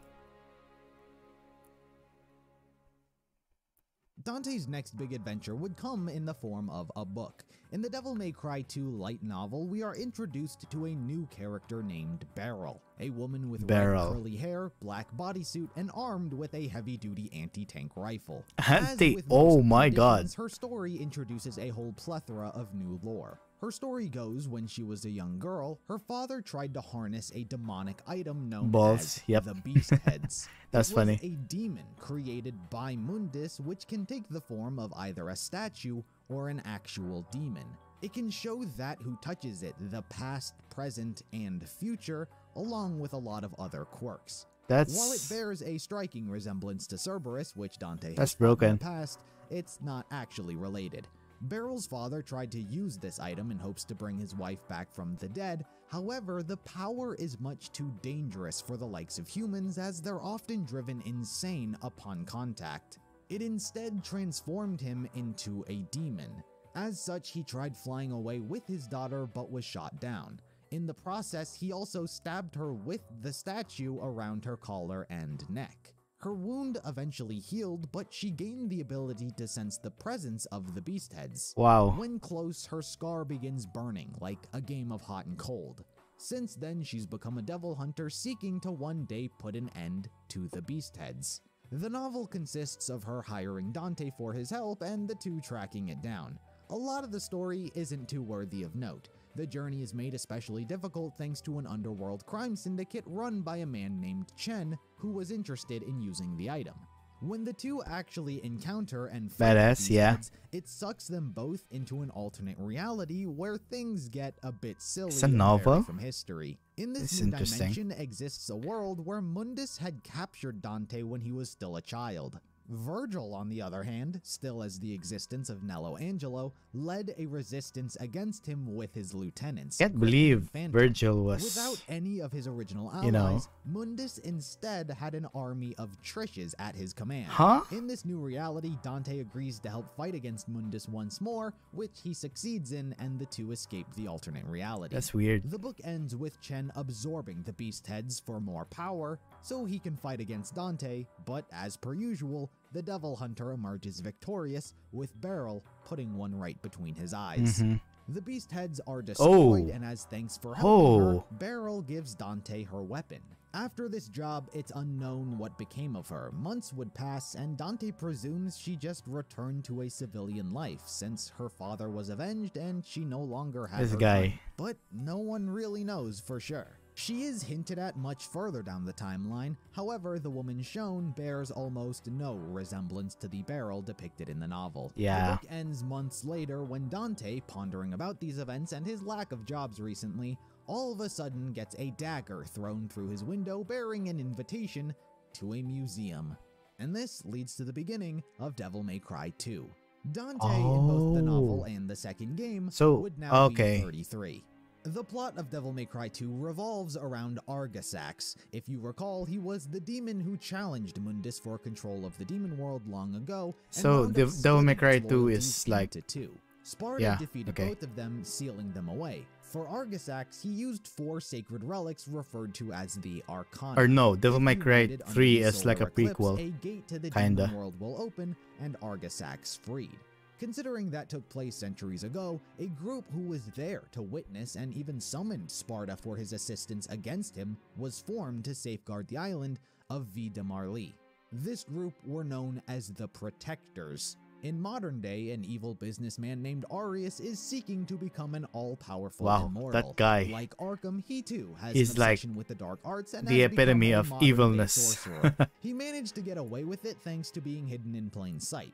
He runs a multi-million-dollar corporation known as Ouroboros, known for its mining and construction. In reality, he used his business to buy up land which housed ancient ruins and pillage whatever he could relating to demons and the underworld. He even used his knowledge of arcane sciences to create artificial demons which he refers to as secretaries. One secretary, labeled Kai, was a defect. Kai. Before she could be disposed of, one of the protectors of Vida Marley, Mathieu, found her and raised her as a daughter. Kai would be renamed Lucia. Oh my god, that's and so weird. raised to become a protector herself, unaware of what she truly was. When Arius began to come to Can the be museum, a feminine to put it nicely, name. nearly all of the events that happen According in the game to- aren't too relevant or worthy of note. according to Dante sources. meets Mathieu and accepts her job. Throughout the game, he fights against demons. Lucia learns that she's an artificial demon and has an existential crisis, and the 4 Arcanas are collected to summon Argisax. Arius absorbs some power which mutates him, however he's killed by Lucia. Dante travels to the demon world and puts an end to Argisax. Despite the claim that he would be trapped in the demon world if he went there, as would later be described by Dante, a portal opened up randomly, cause that's prone to happening, and he just walked through, allowing him to return to the human world. Lucia would come to terms with what she is, and the story ends with her and Dante reuniting. Unlike the others Dante's had a history with, Lucia simply returns back to Vida Marley to continue being a protector alongside Mathieu. Devil May Cry 4 introduces a lot of new characters and story, considering that Dante no longer becomes the main character. What are you guys talking about? Focuses on Nero, his life, and where he grew up. As vaguely That's touched so sweet. upon earlier Thanks, in the guys. timeline, Fortuna is a city which worships Sparta as a god. You know who's cuter though? It's you guys. You guys are so cute. As he Anyways. benevolently ruled here long ago, it was home to the largest and most important Hellgate connected to the demon world. As such, he used the Yamato to seal it away and prevent it from ever being used again, lest someone use the sword to reopen the seal. Long after Sparta disappeared, they formed a religious organization dubbed the Order of the Sword in his name, where they swore to eradicate all demons, fighting for the lives of mankind as he did so long ago. They are led by Sanctus, a former general of the Holy Knights and a devout follower of Sparta. He was so These committed to his dream of these bringing the groups world always to a have paradise free an of agenda. demons that he even killed I just know the it. former Pope Solemnus. About 17 years prior to modern day, he was I next in don't line trust to become them Pope. one bit. However, his dream of inheriting that title was unlikely, as it is only passed on via the current Pope's death. To avoid any suspicion, he spent the next 2 years of his life slowly poisoning Solemnus until he inevitably passed away. No one suspected anything, and Sanctus inherited the title. In fact, his timing of receiving the title would actually coincide with another visitor who came to Fortuna around this time, Virgil, more powerful one day, and who will they worship then? Sanctus would remember this conversation and piece together himself that the man he just met must have been a descendant of Sparta. Anyway, with Sanctus in charge, the Order of the Sword's ambitions and so methods greasy old became much more bearded extreme thanks to a scientist named Who shouts in the Agnes. church, yeah. The man grew up in Fortuna and thus came to hold What strong the to hell? the beliefs of those who live here have been accustomed to. However, he He's moved huge, away at holy some shit. point and began working at Ouroboros, Arius's company, where he met a woman working there named Alyssa Martin. She is That's a a- faceless character who doesn't hold too much significance, but she is the half-sister of Rock Goldstein, Nell Goldstein's son, who I like also muscular worked at women. the company. Somehow she and Agnes wound up falling for each other, and they had a child whom they would name Nicoletta. However, when she was around 2 to 3 years old, Agnes got a summons from the Pope and immediately made his way back to Fortuna alone. Even though Alyssa was willing to move there with him and even adopt the religion, she soon became diagnosed with an incurable disease where she was hospitalized. Don't and judge me, inevitably man. died a Oh my few years god. later. Rock Goldstein would then adopt Nico and raise her, teaching her all about her family's histories, most notably Nell's work. Agnes's contributions to the Order were practically invaluable. He and Sanctus were key to shaping its entire structure for a new era. The anti-demon weapons the Knights don were designed by Agnes and feature a combustion engine for powerful strikes. He made various artificial demons by magically crossbreeding weapons with animals. His most common creations were the Alto and Bianco Angelos. They are armor inhabited by the soul of either a human or, more often than not, demon, and act according to its master. Yo, to get the wait. souls of demons, Those Agnes armors also are created cool as hell. artificial hellgates. By copying the real one and powering them via devil arms, he could allow a small quantity of demons to pass through, which he would then capture and experiment on. It was also he who invented clever. the Savior, a giant statue-like demon created in the image of Sparta. By melding together millennia of demonic matter and spirit, it attained such immense power. But to control it, it needs to absorb someone with Sparta's blood. And they also need his iconic sword.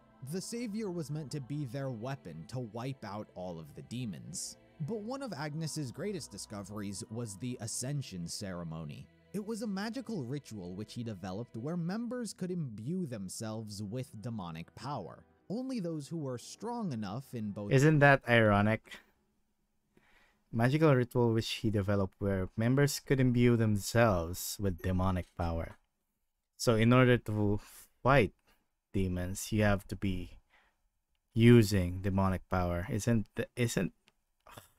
Oh my god. Yeah. imbue themselves with demonic power. Only those who were strong enough in both mind and body were able to survive the process and attain a newer demonic form. Those who fail wind up Fight losing fire their with sanity fire? and turn into unnatural That makes sense. false demons. And finally, also procured was Virgil's shattered Yamato. After his defeat at the hands of Mundus, the broken blade somehow made its way back to the human world, and the Order was able to obtain it. With it, they would be able to reopen the Why true didn't they Hellgate explain and that? kill all demons who come through. Agnes worked diligently to try and make it whole again, but could never quite figure out how. Yeah. Now we can finally get Just- to the life of our main character, Just tape it down. Just use duct tape or something. Nero. Being the The church really do be having some wild guesses from the Bible. unexpected child between the relations of Virgil during his visit and who many assume was a prostitute at the time. Upon his birth, Nero was left at the doorstep of the city's orphanage. Oh, it's Nero. It's Nero. Oh, that makes sense. Holy shit. So Nero is Virgil's offspring. God damn, alright. Daughter or son? Is Nero wait. Nero's a guy, right? Oh yeah. I was about to say. Holy shit. Alright, yeah, that makes sense now. Nero by the workers there because of the black blanket he was wrapped in. Growing up, his childhood wasn't very pleasant. He was often bullied and made fun of by the other kids for having a prostitute for a mother. Considering that the town is relatively small and everyone knew everyone, when someone was expecting a baby, people knew. Since no one gave birth to him, everyone assumed that he was a bastard child. Yeah, but not everything was doom and gloom for poor Nero. There were those in Fortuna who had Stop a more judging. gentle Holy soul. shit. Two siblings often visited the orphanage to help out, Kyrie and Credo. They were faithful followers of their religion and believed in helping those in need, just like Sparta did in the past. She kinda cute They though. became particularly close to Nero thanks to their parents, who took a unique liking to him because of his rare white hair. It reminded them of their god, unbeknownst to them, and so he became close to their family. While a slightly biased way to start off their relationship, It in no way had nefarious intentions. They treated him like family, always praying for and believing in him. Nero would even describe them as the kindest people he ever knew. Unfortunately, they later died at the hands of demons who failed the Ascension ritual. Credo was aware of this fact as he had standing within the order, however refused to tell Kyrie for obvious reasons. Nero, while he was never very religious to begin with, completely stopped believing in God after this event. He figured that if he truly existed, he wouldn't have let such kind people who cared for him die. Fortunately, he did still have Credo and Kyrie to lean on. In fact, Credo would serve as much of his mentor figure. He admired not only his kindness like the rest of his family, but his honor, sense of justice, and his combat prowess. It was he who taught Nero how to wield a blade, and in fact, he's the reason Nero decided to join the order despite being an atheist. I have a question, though. Since Dante and Virgil are half demons, does that mean they're immortal? Does that mean they age like humans are? Or like humans do? I was just curious, because, you know. Was inspired to follow in his They are? They age? Or are they immortal?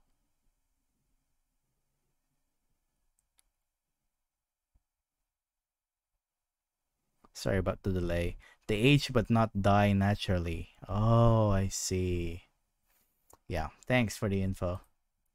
As well as play a part in protecting the city that That's so Kyrie interesting. loves so much. Nero, Because as I you thought might they would expect, had a at rocky least relationship with become the Order. immortal. His lone wolf mentality meant he wasn't very good at teamwork, and he was looked down upon for his use of guns.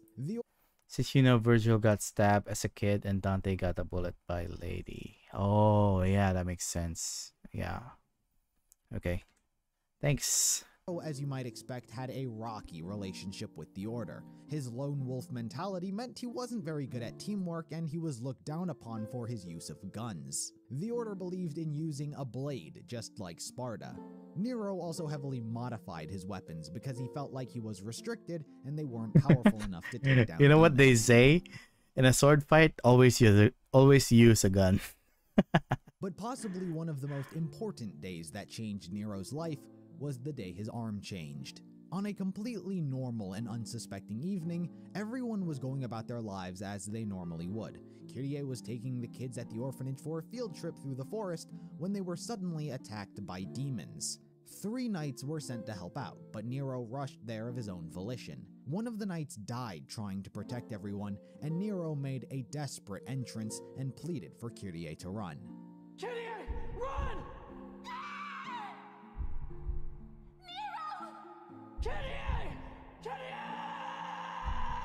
God damn, the voice acting.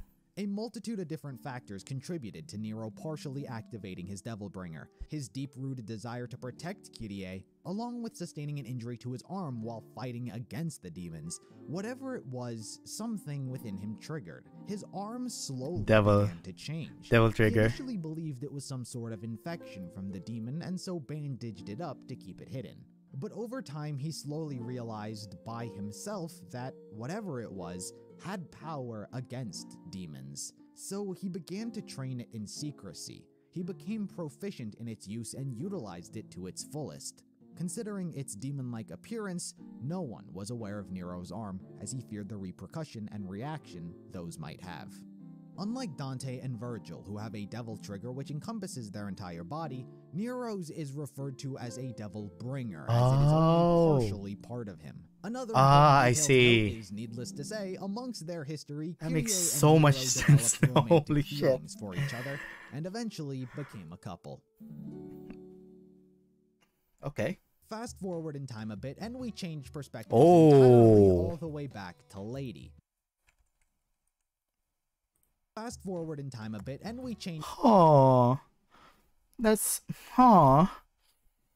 interesting. Let me just take some screenshots.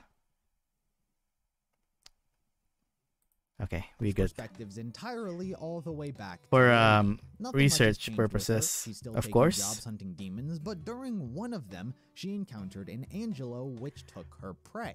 One time was annoying, but it happened several more times after, and she didn't have a good feeling about them. She was able to tell that they were Yep, that's me. It's been a long time since it lagged, so yeah, we good? We good? We're back? I think we're back. Okay, moving on. Holy shit. YouTube, please. Please, let me just finish this. Please, I beg of you. a demon would be collecting other demons as well It's as fine now, hunting thanks. devil arms. She turned to an acquaintance of hers who's a purveyor of artifacts, where she drew the order symbol which she saw on the armor, and he told her about Fortuna City. Much to her bewilderment, she learned all about their religion and worshipping of Sparta. Seeing multiple red flags, she decided to tell a now 38-year-old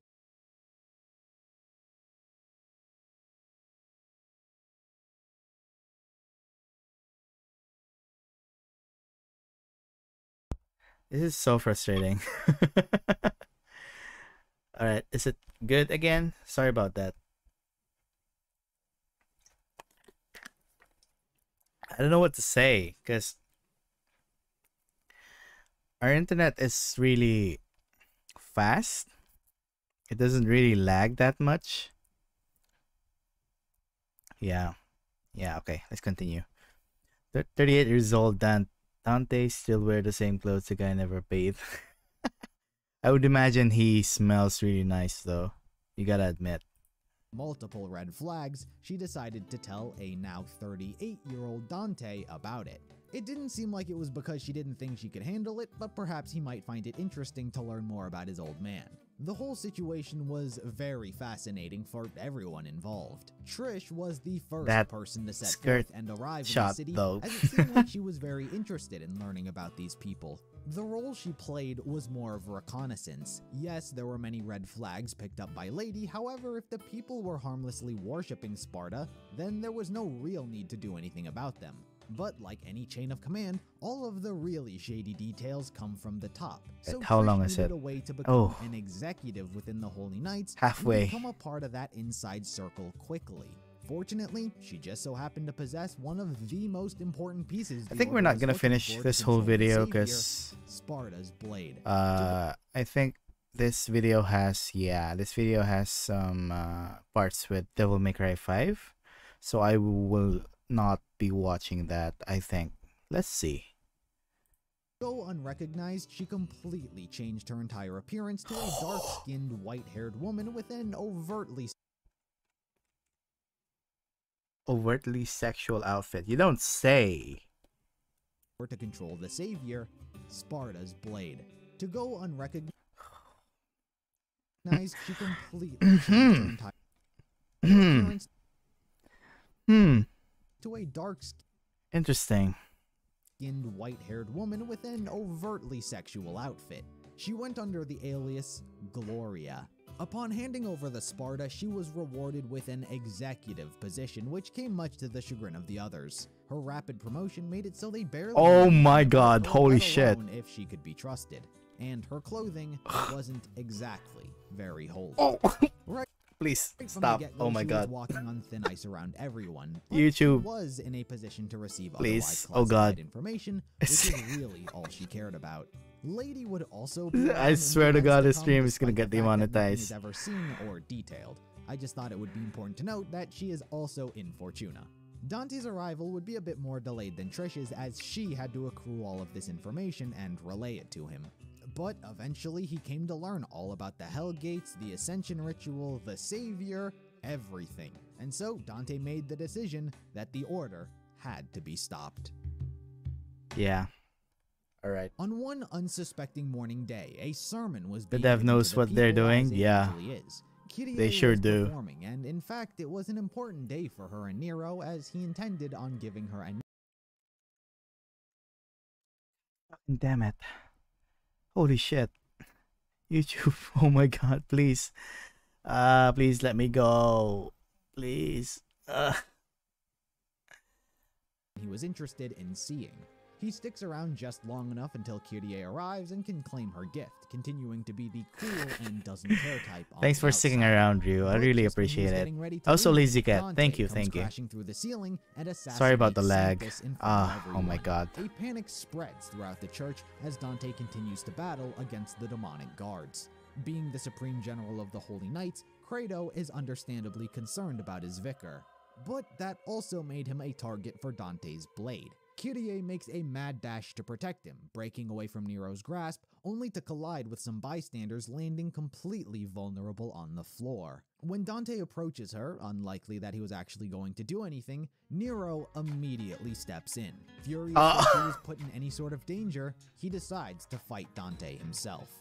He proves to be more than meets the eye, standing toe-to-toe in combat, but it'd be more accurate to say Dante's just playing with his food.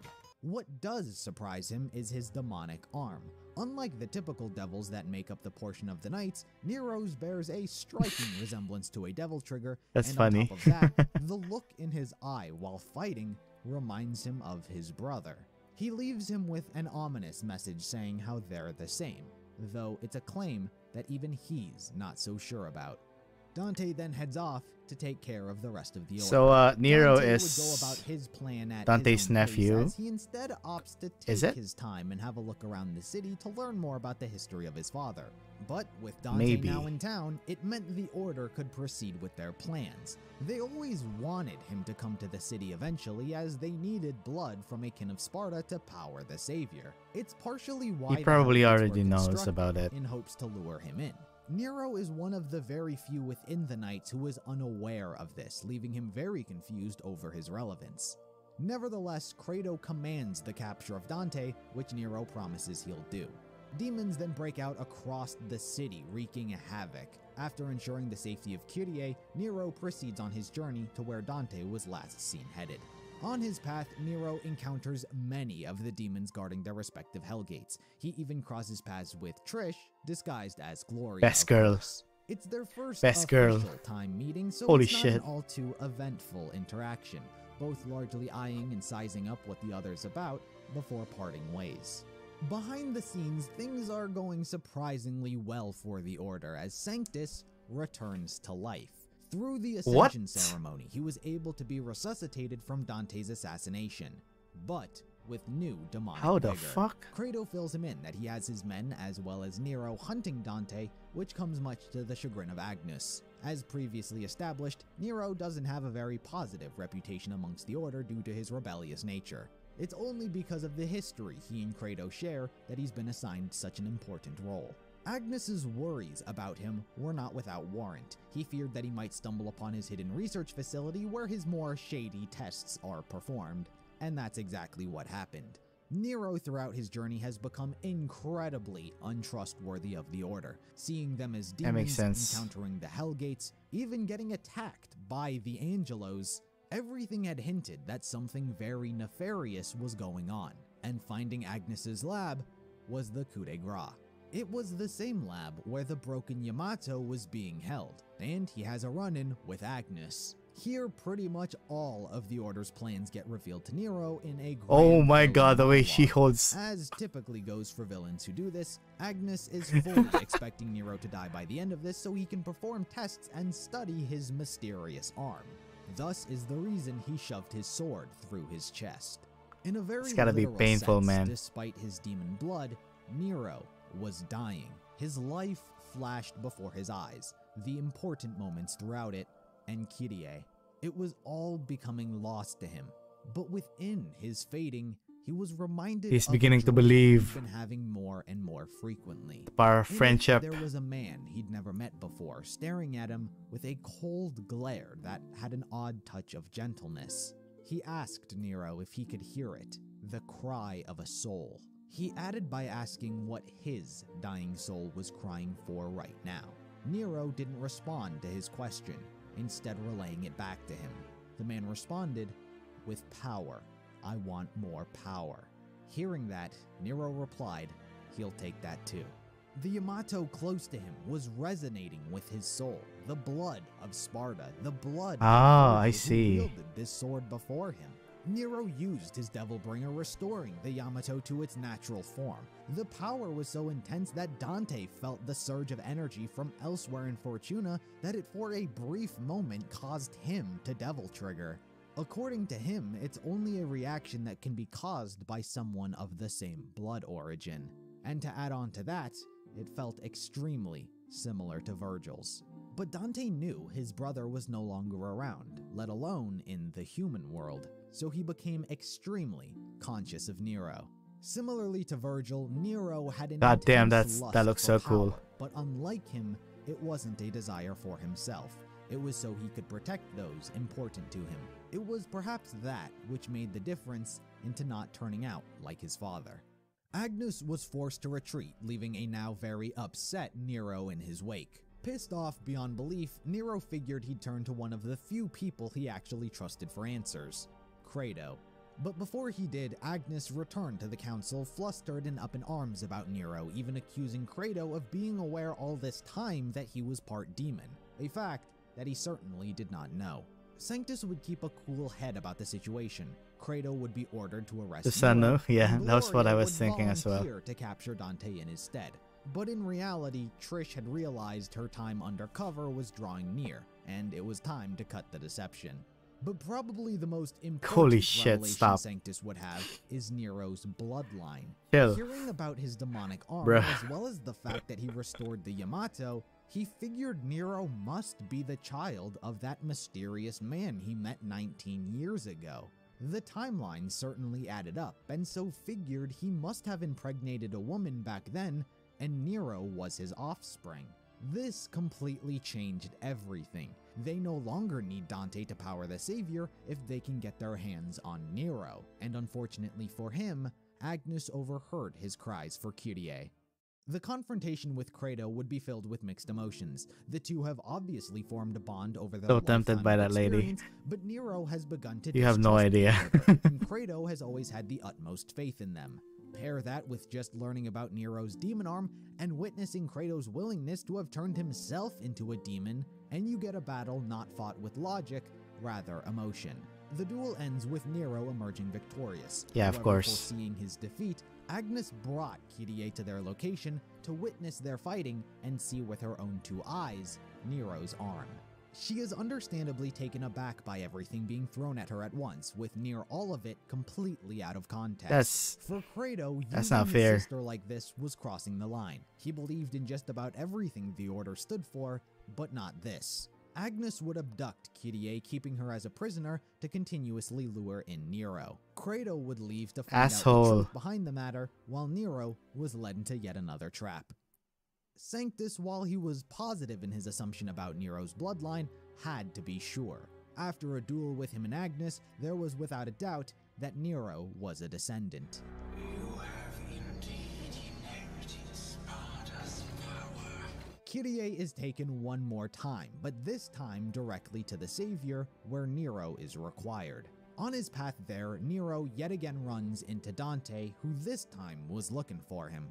He caught word that the Yamato had been restored, and Nero was the man in possession of it, so he came to take it back. With all emotions running high right now, things don't go so simple, instead breaking out into yet another fight. Amongst his heated temper, Nero's Devilbringer arm activates, and the Yamato with it. This was the exact moment Dante figured out Holy he was shit, Virgil's that's so kid. cool. All of the other coincidental evidence hinted to it, but this was the confirmation. Once the fight is over and Nero has cooled off, Dante makes a bold decision. Seeing Nero's desire for how he intends to use the power, he lets him keep the sword. Then keep it. Now that you're calm and cool, get going. Trish would also return to Dante, dropping the guise of Gloria. Nero's confrontation with Sanctus would not go in his favor. Using Kyrie as a hostage, he goddamn. easily subdues Nero and extracts the Yamato from his arm. Credo returns back into the fray to try and stop Sanctus as revenge for using his sister, however fails and is fatally wounded. Oh. Nero is absorbed into the Savior, and it is left up to Dante and Trish to clean up what's left behind. In his dying moments, Credo informs the two about Sanctus's plan to release demons and exterminate them all with the Savior, before he leaves them with his dying request. Save them. Kyrie and Nero. Dice. That's sad though. I wish I didn't laugh. Oh man, I feel like an asshole now.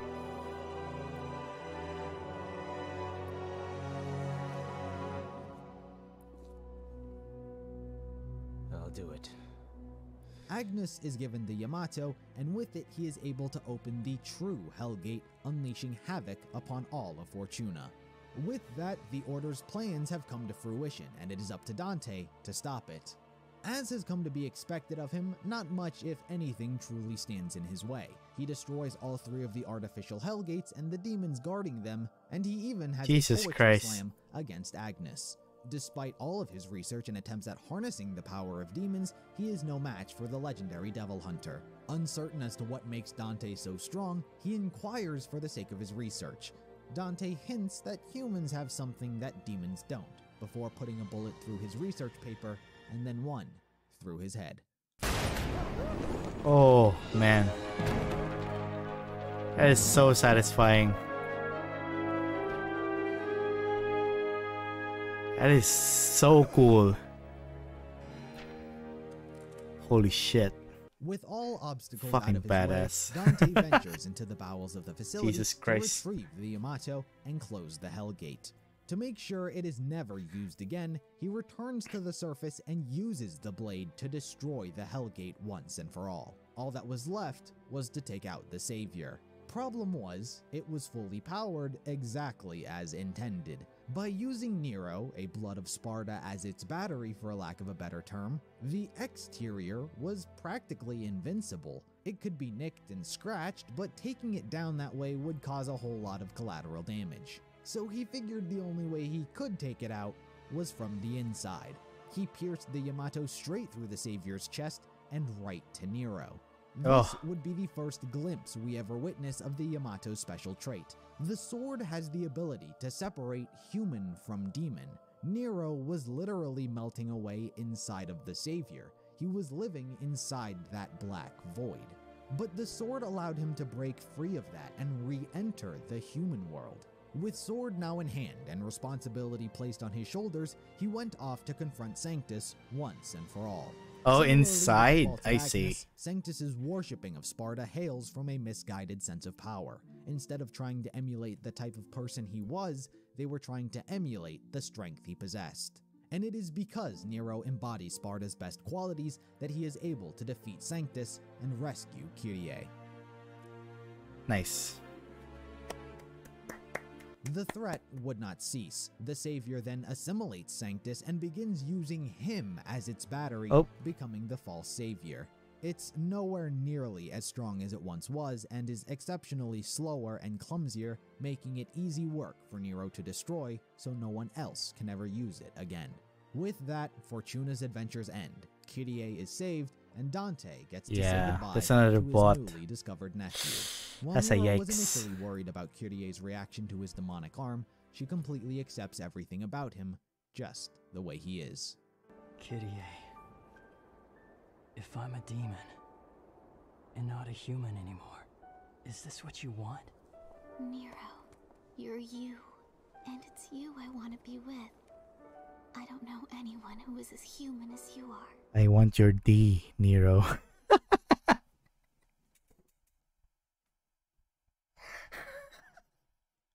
I'm so sorry. Is this what you want? Nero, you're you, and it's you I want to be with. I don't know anyone who is as human I am as ruining you are. everything.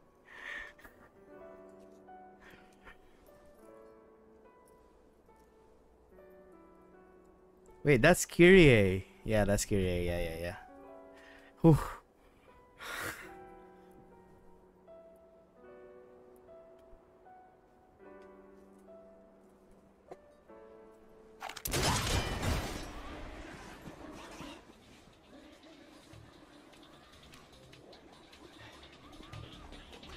Looks like they're determined to interrupt.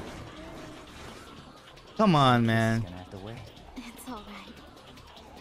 Always.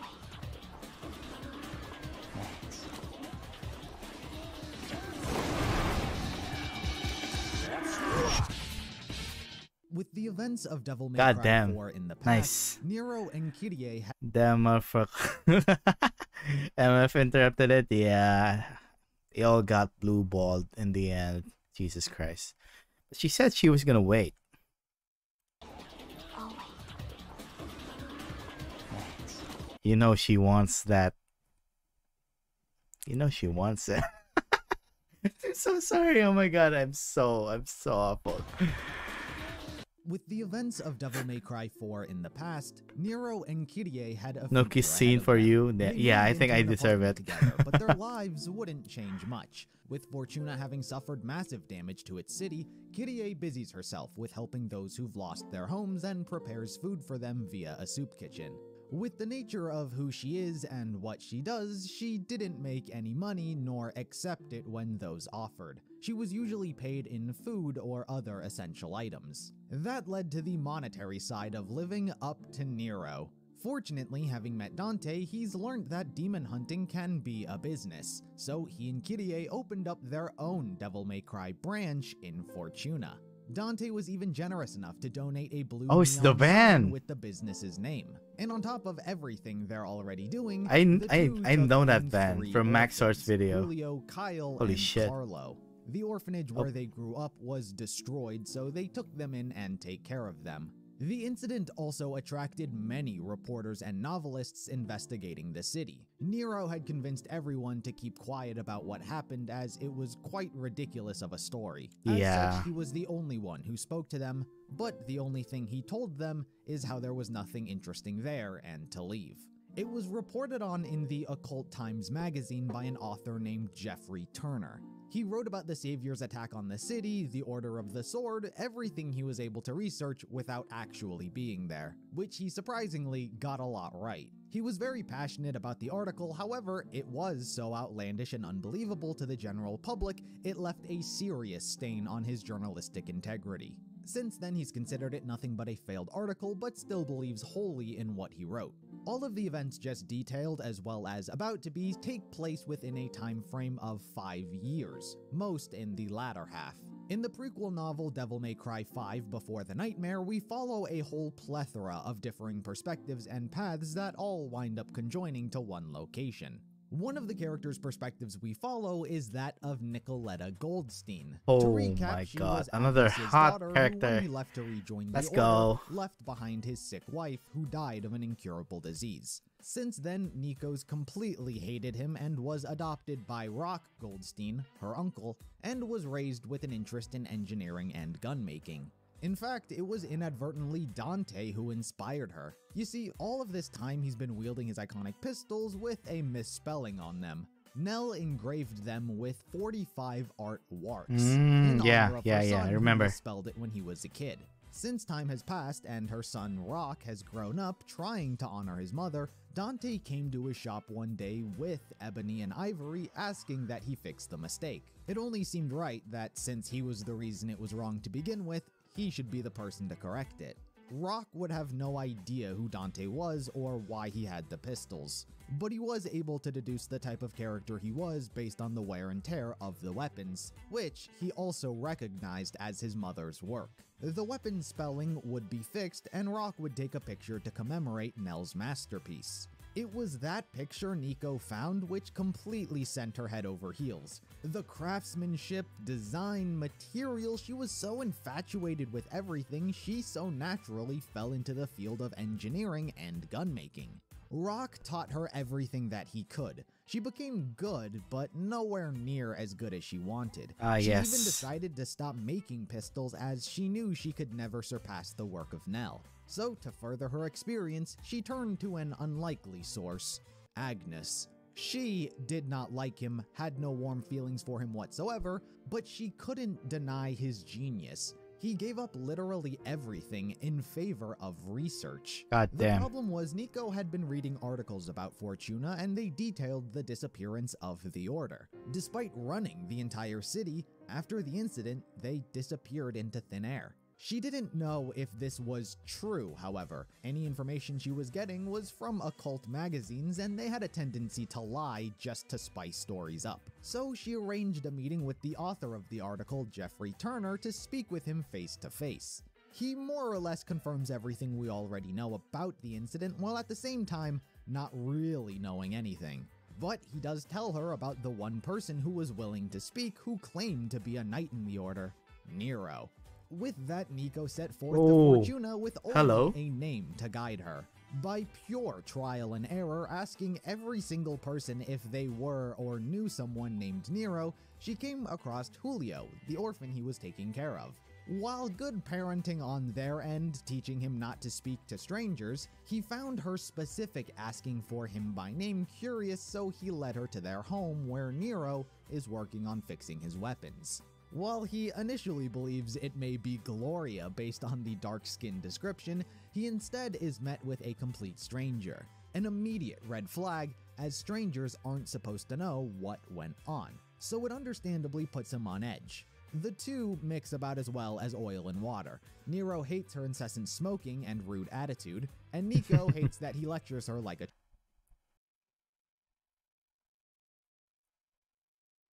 Hello, Tess. Are we back? Yes, we are back. Holy shit. Let me just finish this up until this part.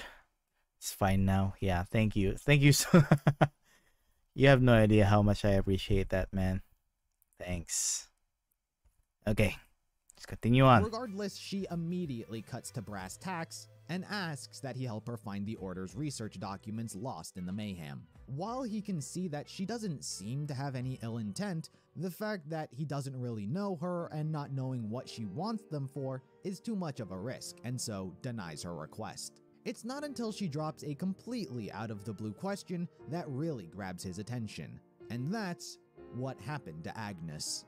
He immediately answers, saying that he's dead, to which Nico simply scoffs. When asked how she knew him, she informs him that he was her father. Despite dropping that heavy statement, Nico yet again completely changes topics on a dime and shifts her attention to Nero's Red Queen, which he can't quite seem to get fixed. Being completely obsessive and nerdy over this stuff, she almost immediately identifies what's wrong with it and fixes it for him better than it ever was. Being the good guy he is, Nero now feels indebted to her and so agrees to help her find her father's research. The two venture into Fortuna Castle, where Agnes's old... It's a guy. It's a dude. I thought it was a woman. What the hell? So this guy...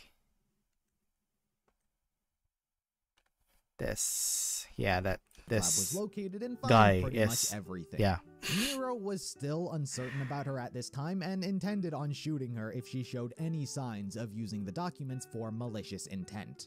But the opportunity never presented itself. Instead, the topic of guns did get brought up, and she even inspected Blue Rose. She began speaking all about Nell's work and her handiwork, which Nero had very little interest in. That is, until she brought up Ebony and Ivory. He immediately made the connection between her and Dante. Because of his connection to him, it makes him feel like he's in an awkward position. He completely stands by Dante and what he did, as he's an important person to him, and Agnes was a terrible human being who kidnapped Kyrie. But at the same time, it's still her dad. Nero explains this whole situation to Nico, and she doesn't care at all. She still doesn't like her father. But that doesn't seem to change Nero's conscience.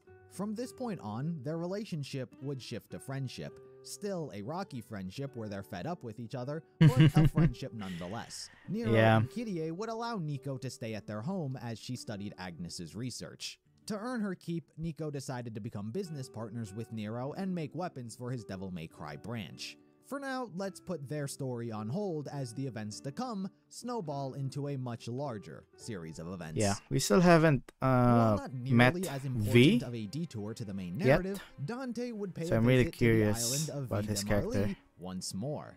10 years after defeating Argisax, he is once again requested by Mathieu to help out with a new demon named Balrog. Balrog served as Argisax's right-hand man and has all of a sudden appeared on the island, but Mathieu doesn't believe Lucia can take him all by herself. The pair are once again reunited and fight their way to the powerful demon. Even despite all these years and Lucia training to become stronger, Dante is still Dante and is more than capable of handling a situation like this alone. He sees that Balrog possesses a shard of the broken Yamato, as not every piece was collected by the Order, which is likely how he entered the human world to begin with. To counter his fiery flames of hell, he uses his trusty Cerberus to shatter the Yamato fragment, but it results in Cerberus breaking as well. The battle comes to an abrupt end when Balrog realizes who Dante is and he stands no chance against him. He willingly turns into a devil arm, hoping to one day be strong enough for a rematch. Just like that, Dante seems to have suddenly re-entered Lucia's life, only to leave it just as quickly. She realizes that she has romantic feelings for him, but as Dante does, he offers to come back if more demons should appear, giving the idea that he's oblivious to the feelings others have for him. And with that, he leaves the island. That screams main character energy so much. Returning to the life of Nero, about 1 year has passed since Nico came to Fortuna and has been living with them. Considering their circumstance financially, devils have been appearing less and less in Fortuna, so he and Kyrie thought that it might be a wise idea to take their demon hunting business mobile. If he could travel out of town, it would expand his job reach exponentially, meaning that they could better provide for their family. It was this van. So this van is very notorious. Nico began working on fixing up an old van so they could get to work.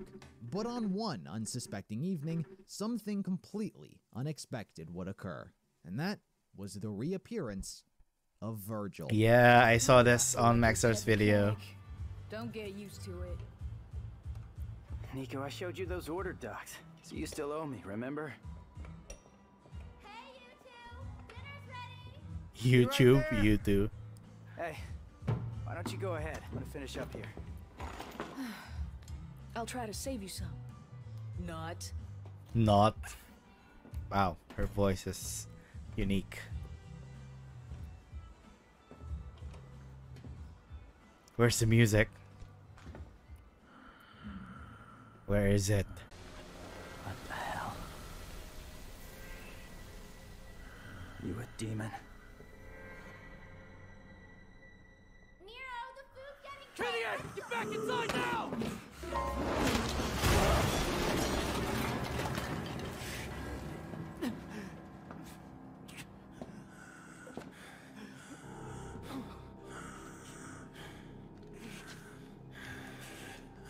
Holy shit. I'm taking this back.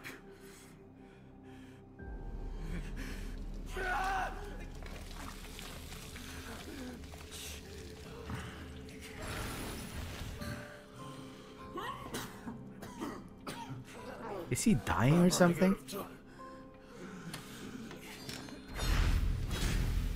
Holy shit.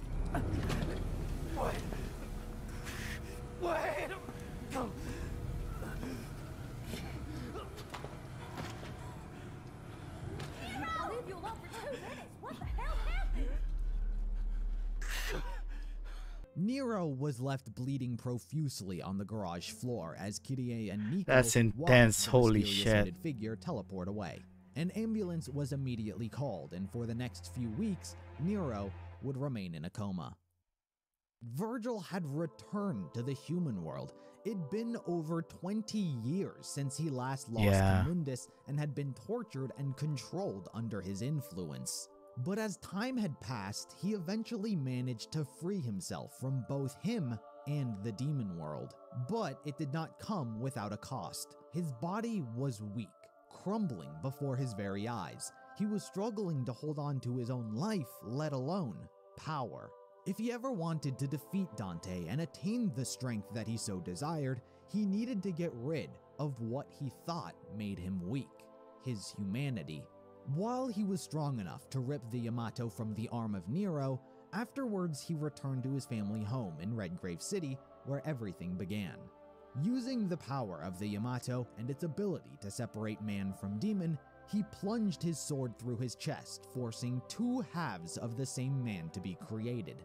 One was the purely demonic half of Virgil's soul, the embodiment of his lust for power, I see. completely and utterly heartless and cruel. The other Reminds me his of Elden. repressed and disdained human half. As perceived, he was very weak, even by human standards. What the fuck? That's V? That's how he...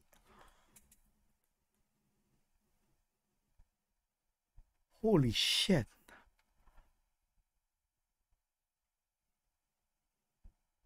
Holy shit. My mind is just...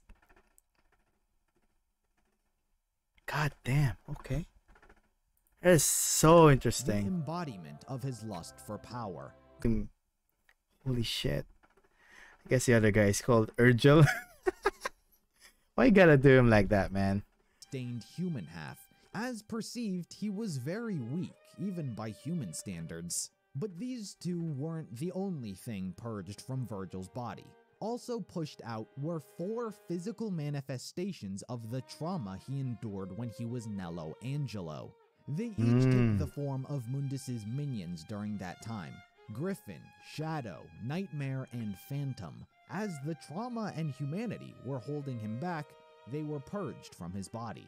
Feeling completely powerless in the midst of such demonic power, he didn't want to die. After finding his childhood book of poems on the floor, it reminded him of his happier past. Sensing his desire to live, the most intelligent of the Nightmare's Griffin swooped in and saved his life, dragging him outside.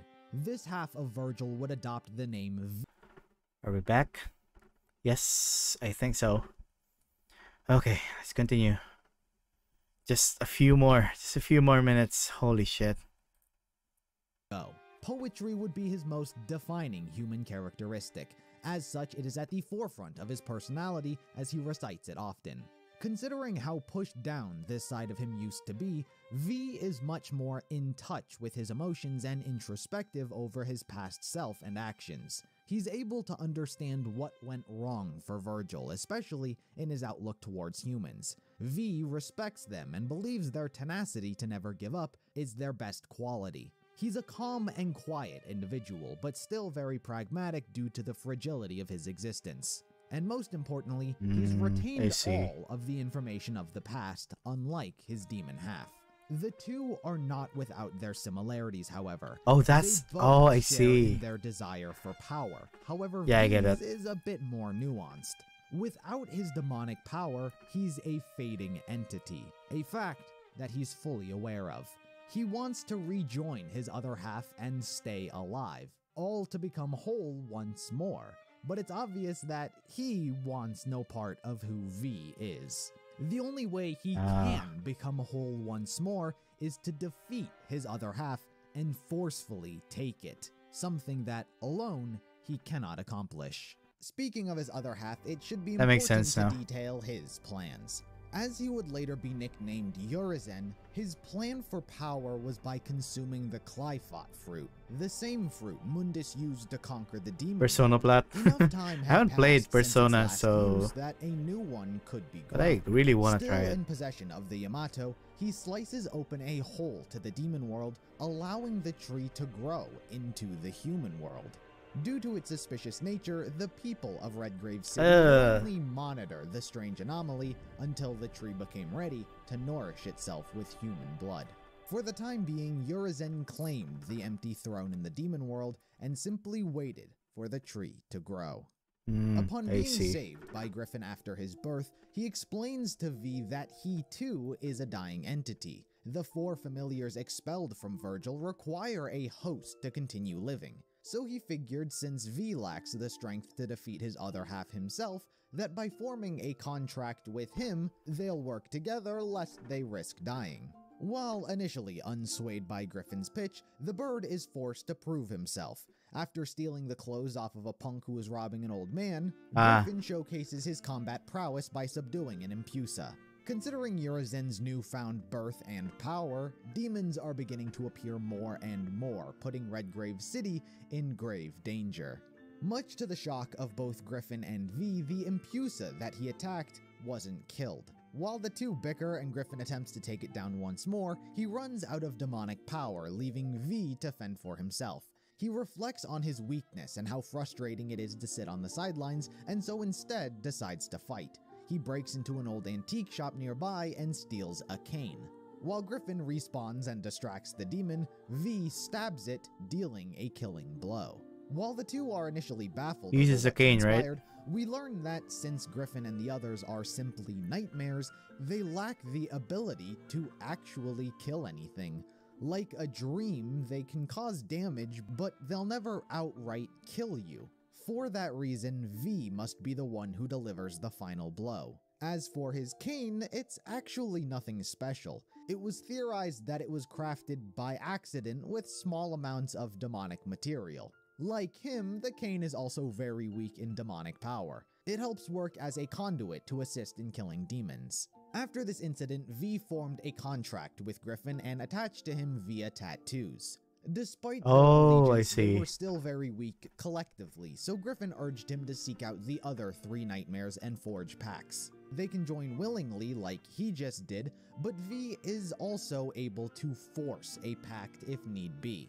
During this conversation, they are attacked by Shadow. He steals V's cane, sensing its demonic power, thinking it can somehow get back to the demon world with it. It runs off and the pair give chase, but when they follow it into an alley, they see it's been attacked and is on the verge of death. The culprit was Phantom, the third nightmare. He is excessively hostile and has no intentions of serving someone as weak as V.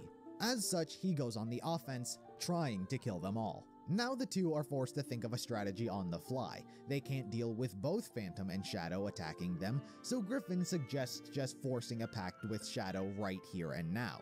V doesn't get time to think about it as Shadow recovers and is pretty pissed. In a moment completely devoid of all logic, V drops his defenses entirely to plead with Shadow if he wants to obediently die or struggle to live. If it's the latter, then he needs him. The message gets through to him, and the three decide to team up and fight Phantom. They expose his core and destroy him. While outright killing Phantom comes much to the chagrin of Griffin as he feels his powers were needed, V says how he wouldn't have cooperated anyway. At the very least, they did gain a new ally. But lacking a true powerhouse within the group, V asked if there were any other nightmares still around, to which Griffin sheepishly said, "There's one more, right?" One, the nightmare. Based on the abomination engineered by Mundus, V was advised to steer clear of this monstrosity. But he was determined that he would need its power to rival Urizen. They made their way to an old church where it was located, and it quickly gave V's confidence a reality check. After almost instantaneously one-shotting both Griffin and Shadow, it absorbed him into a nightmare. It showed him and tortured him with everything. Mundus, Trish, Nello, Angelo, and even Dante killing him. V was forced to experience and live through all of this again. But he felt insulted by these illusions, like they were trying to say that he would never be as good as Dante. He used his anger and channeled his demonic energy, forcing his way straight through to the core of Nightmare, crumbling it beneath his feet. He still did not force Nightmare to become an ally, nor did he waver when it retaliated and impaled him. What he did was take its core and bestow it upon him. He takes ownership of Nightmare as they, in fact, always belonged to him. The message resonated with the monster, and it formed a contract, giving V his 3 familiars. After commanding all 3 of them at the same time to wipe out the ensuing demons, it took a toll on his body and caused him to collapse. While the demons were all taken care of, V was forced to reflect on the limitations of his powers. While he believed Nightmare was powerful enough to perhaps defeat Urizen, his inability to sustain him longer than a few seconds renders everything pointless. And considering there are no more familiars to form contracts with, it meant V was at a dead end. After reflecting further on his life and the reasons Virgil lost to his brother, it sparked the idea to simply recruit Dante, as he was the most surefire solution of defeating Urizen. It was important to V that he remained as anonymous as possible, meaning he didn't want to accidentally raise any red flags that might draw suspicion towards him. This meant going through the correct channels. While he was fully aware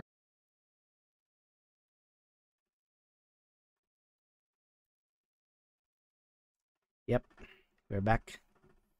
Ah, God. I'm really sorry, guys. Alright, it should be just a few minutes left. 10 minutes or 15 minutes.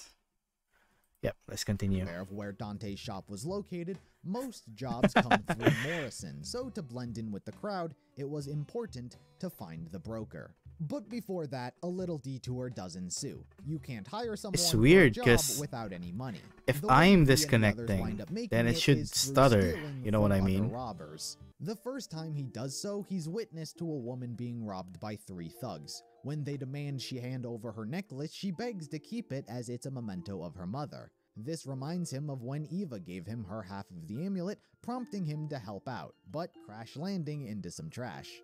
The robbers obviously turn their attention towards him as well, but he had nothing to give them despite their demands. After being assaulted by one of them, Shadow gets pissed and skewers all 3 of them, though non-lethally.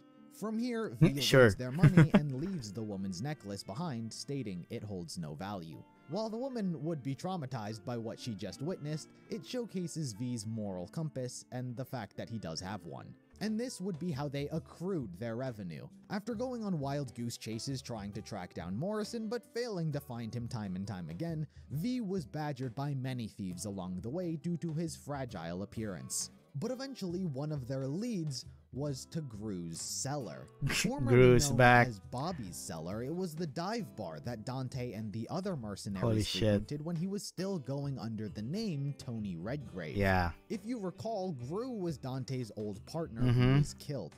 Since then, his remaining daughters took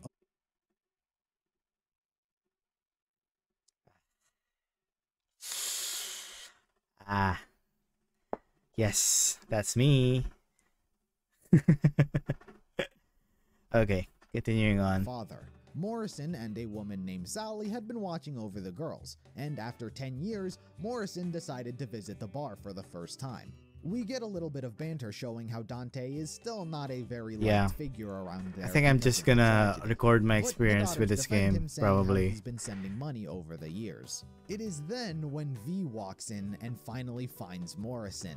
Dropping a bloody stack of cash and explaining the gist of the situation and the severity of it, Morrison agrees to introduce V to Dante. He's led to the Devil May Cry, and as he waits outside for his introduction, Griffin brings up a few things. Firstly is whether or not Dante might recognize him. V's not too concerned as he physically bears no resemblance, but he was encouraged to act differently from Virgil, suggesting that he break the ice by telling a joke. The other is what he would do if Dante couldn't win, an idea that never crossed his mind. It did force him to think about Nero for a split second, who, when last he saw him, was lying on the floor bleeding out, though he thought he was too weak and Dante was still the safer bet. And with that, Morrison made his way into the shop to speak about his new job opportunity. Also, it's Patty's 18th birthday coming up since it's been 10 years since the anime. Oh, Just yeah. thought I'd bring that up as it's relevant to the scene. You could have at least knocked, Morrison. Yeah, I could have. God damn. That voice, I got though. some good news and some bad news. Pick your poison. Which you want to hear first? Just speak. Bad news it is. Lady Patty's feathers are all ruffled. See, she wants to invite you to her birthday party, but your phone is disconnected. You're a smart one, Morrison. You noticed the electric and water out too? I expected nothing less. So what's the good news? Oh, I got a gig. Cash up front. Cash up front. This I like. The water needs turning on and those toilets need flushing. They sure do. Water, gas, and power. Coming out of your cut. You're a real agency now.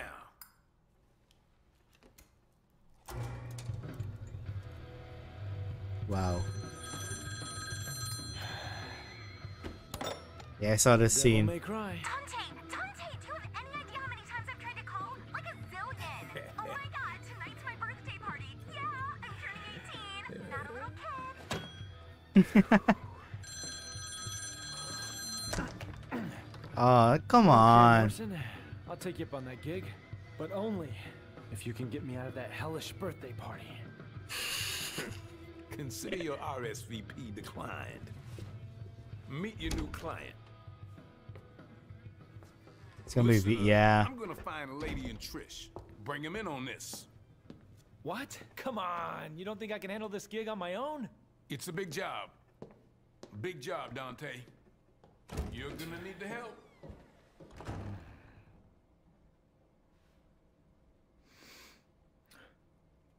Damn, this So, man. What's your name? He's handsome as fuck. Holy shit. I have no name. I am but 2 days old. Just kidding. You can call me V. Okay, V. Why don't you tell me everything about this job? A powerful demon is about to resurrect, and we need your help, Dante. Now that's a familiar tune. Do you have any idea how many times I've heard that exact same line? This is special. Special. Okay. So what's so special about this one? This demon is your reason. Your reason for fighting. This demon got a name? Virgil. Yep. V utters the name of his brother, Virgil. It shocked Dante into a stunned silence, but it quickly turned into a furious rage as his demonic aura overwhelmed the room.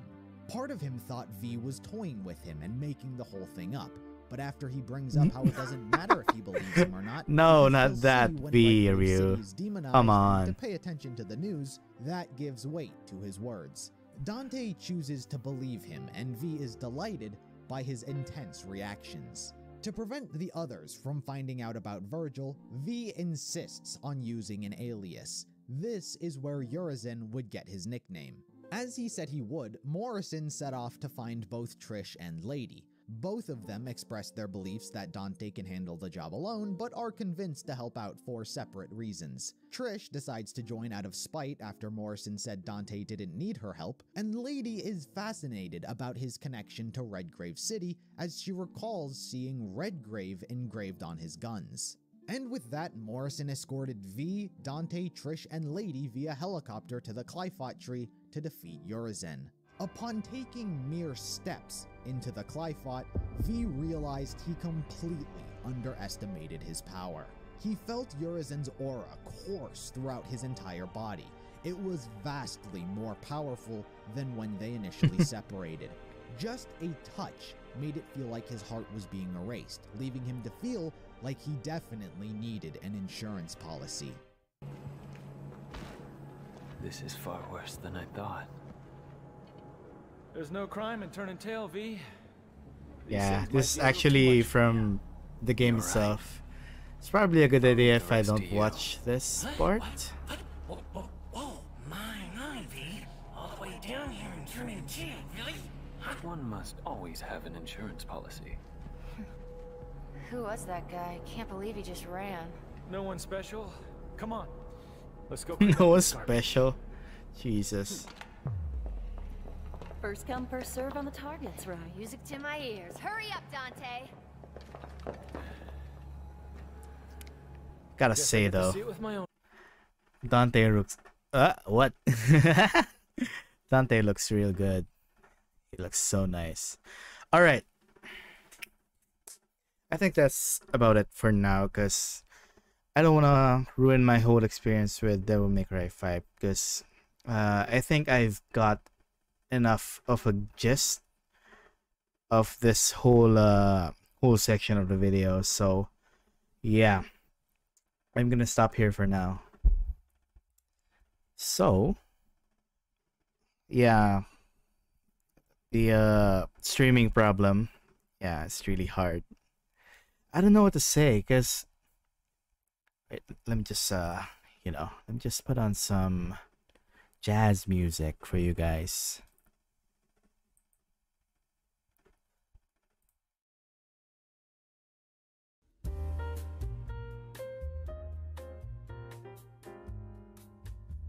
Yeah.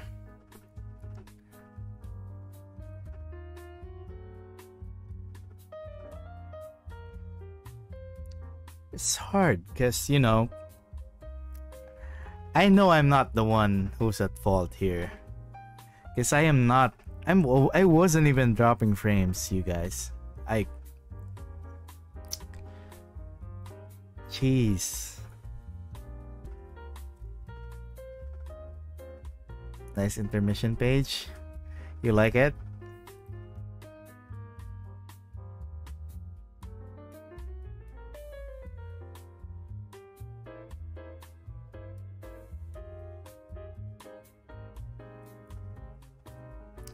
How much you bought DMC5 though? I think I bought it for... Wait.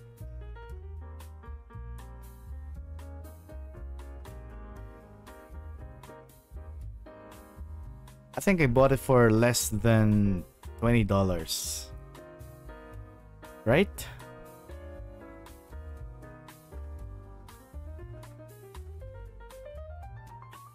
Less than $10 actually.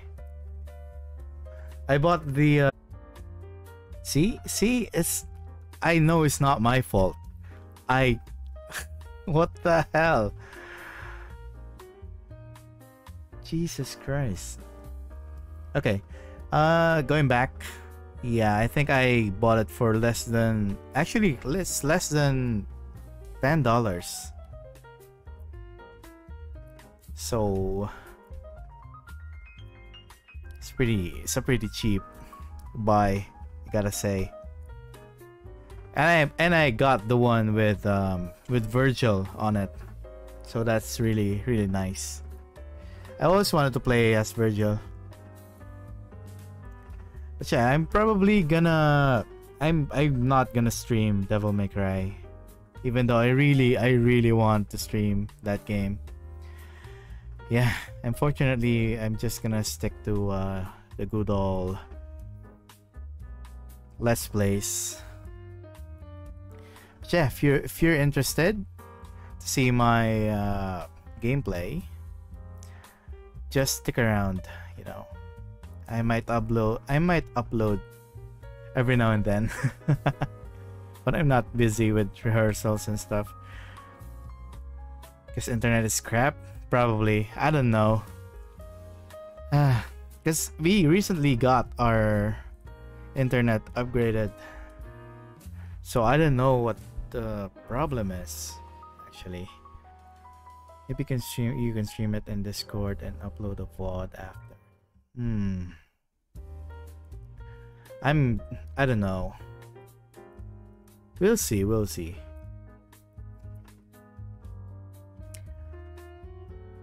Yeah, as I was saying, I don't know if I can upload daily. Maybe it's the OBS problem. See, that's the thing. I don't know, because on my screen it doesn't say that I'm dropping frames necessarily. It just randomly disconnects for some goddamn unknown reason. And when I'm, you know, when the stream is up, I am not losing frames at all. So yeah, it's probably OBS or YouTube, or maybe just maybe my internet.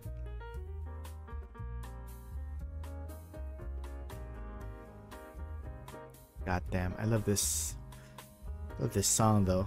It's so chill. But yeah, I'm sorry for abruptly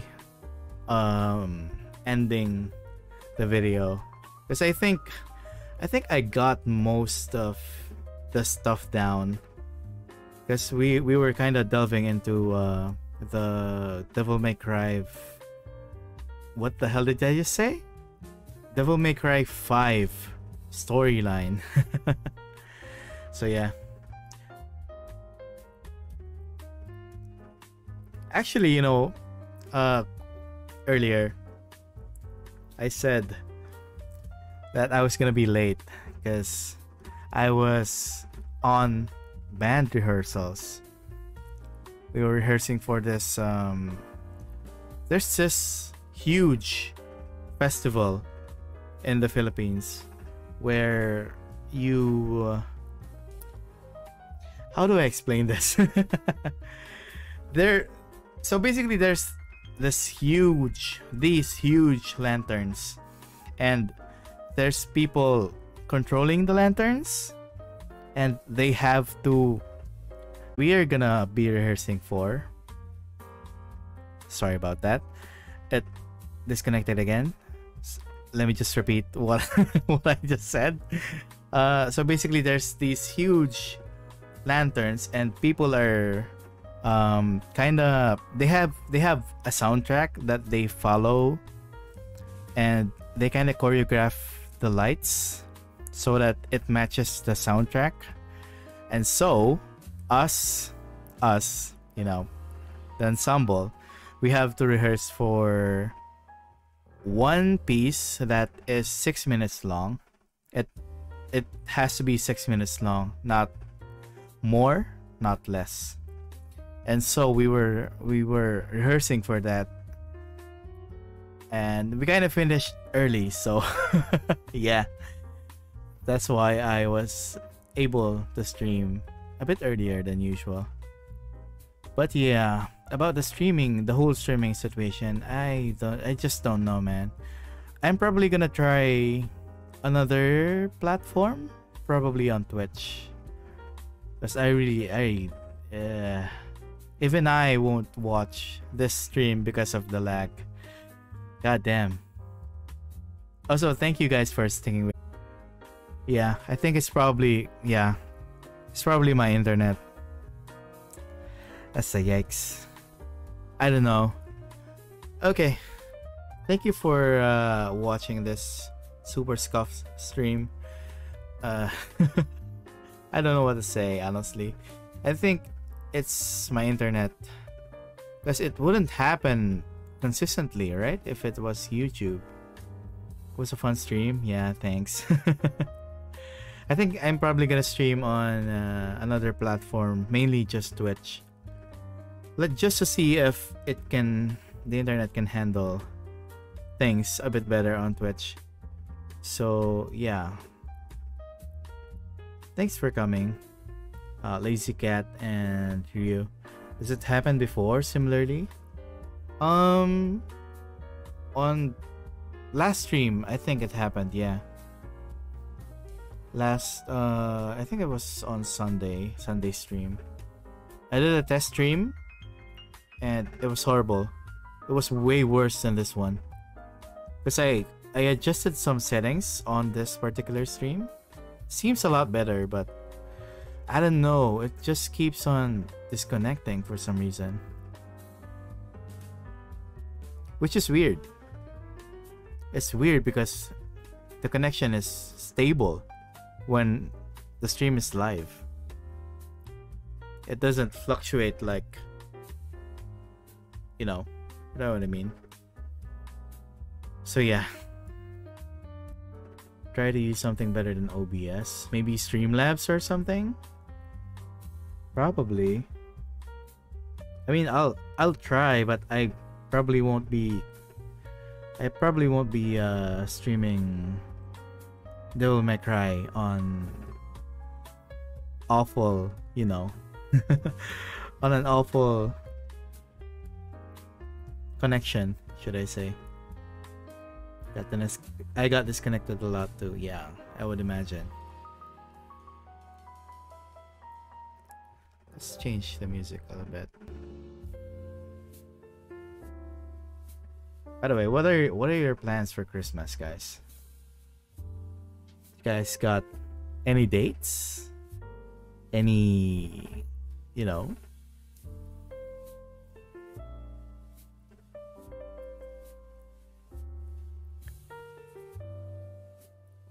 Forgot. I hope Jin's holiday went super well. My imagination about that, that swimsuit is just... My imagination is running wild. Nope. Stay lazy? Nah, come on. I mean, I hope at least you have some sort of plans this Christmas. You know what I mean?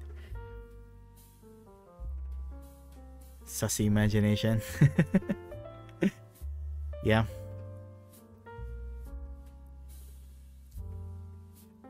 I just...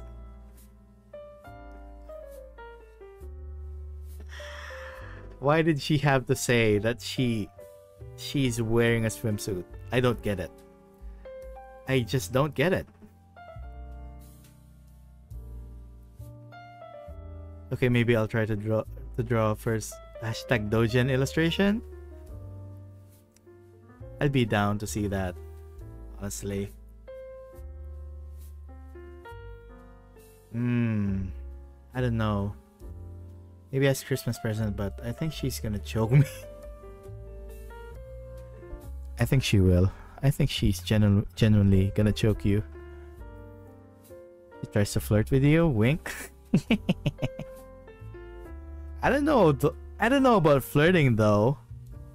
I think she genuinely wants to strangle us.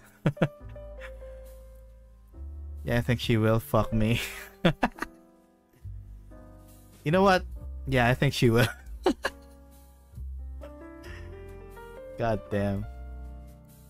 But you know, she's unique in that way, that in that sense, that she wants to kill her viewers, so yeah.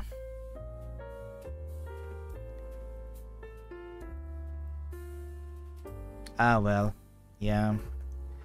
Just go prepare for your demise, man. Just brace yourself, I guess. Okay. Oh, what the fuck? Sorry. Oh my god, it's 12:21 a.m. Jesus Christ. She can strangle me. I'm a cat. I have 9 lives and I'm small. Apparently she can. Yeah, man. Okay, since it's getting late, I'm gonna go. I'm probably gonna try to stream another time. Maybe when Jin is not sorry.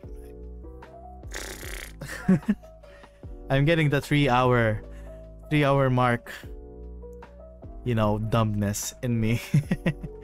So yeah, I'm probably gonna stream when Jin is not streaming. So yeah, see if I can stream on Twitch probably. But yeah, I'm gonna send you a DM for you on Discord for your Twitch, you know. See if you have a Twitch account, and we'll see if I can make you as a mod there as well. Good night then. I'll go play some Minecraft, though bad internet is killing me. Ah, that sucks. I mean, yeah, bad internet gang. Represent. Let's go. Okay, I'm gonna go now. So thank you for sticking with me till the end. Thank you guys. I'll see you around. Okay, goodbye.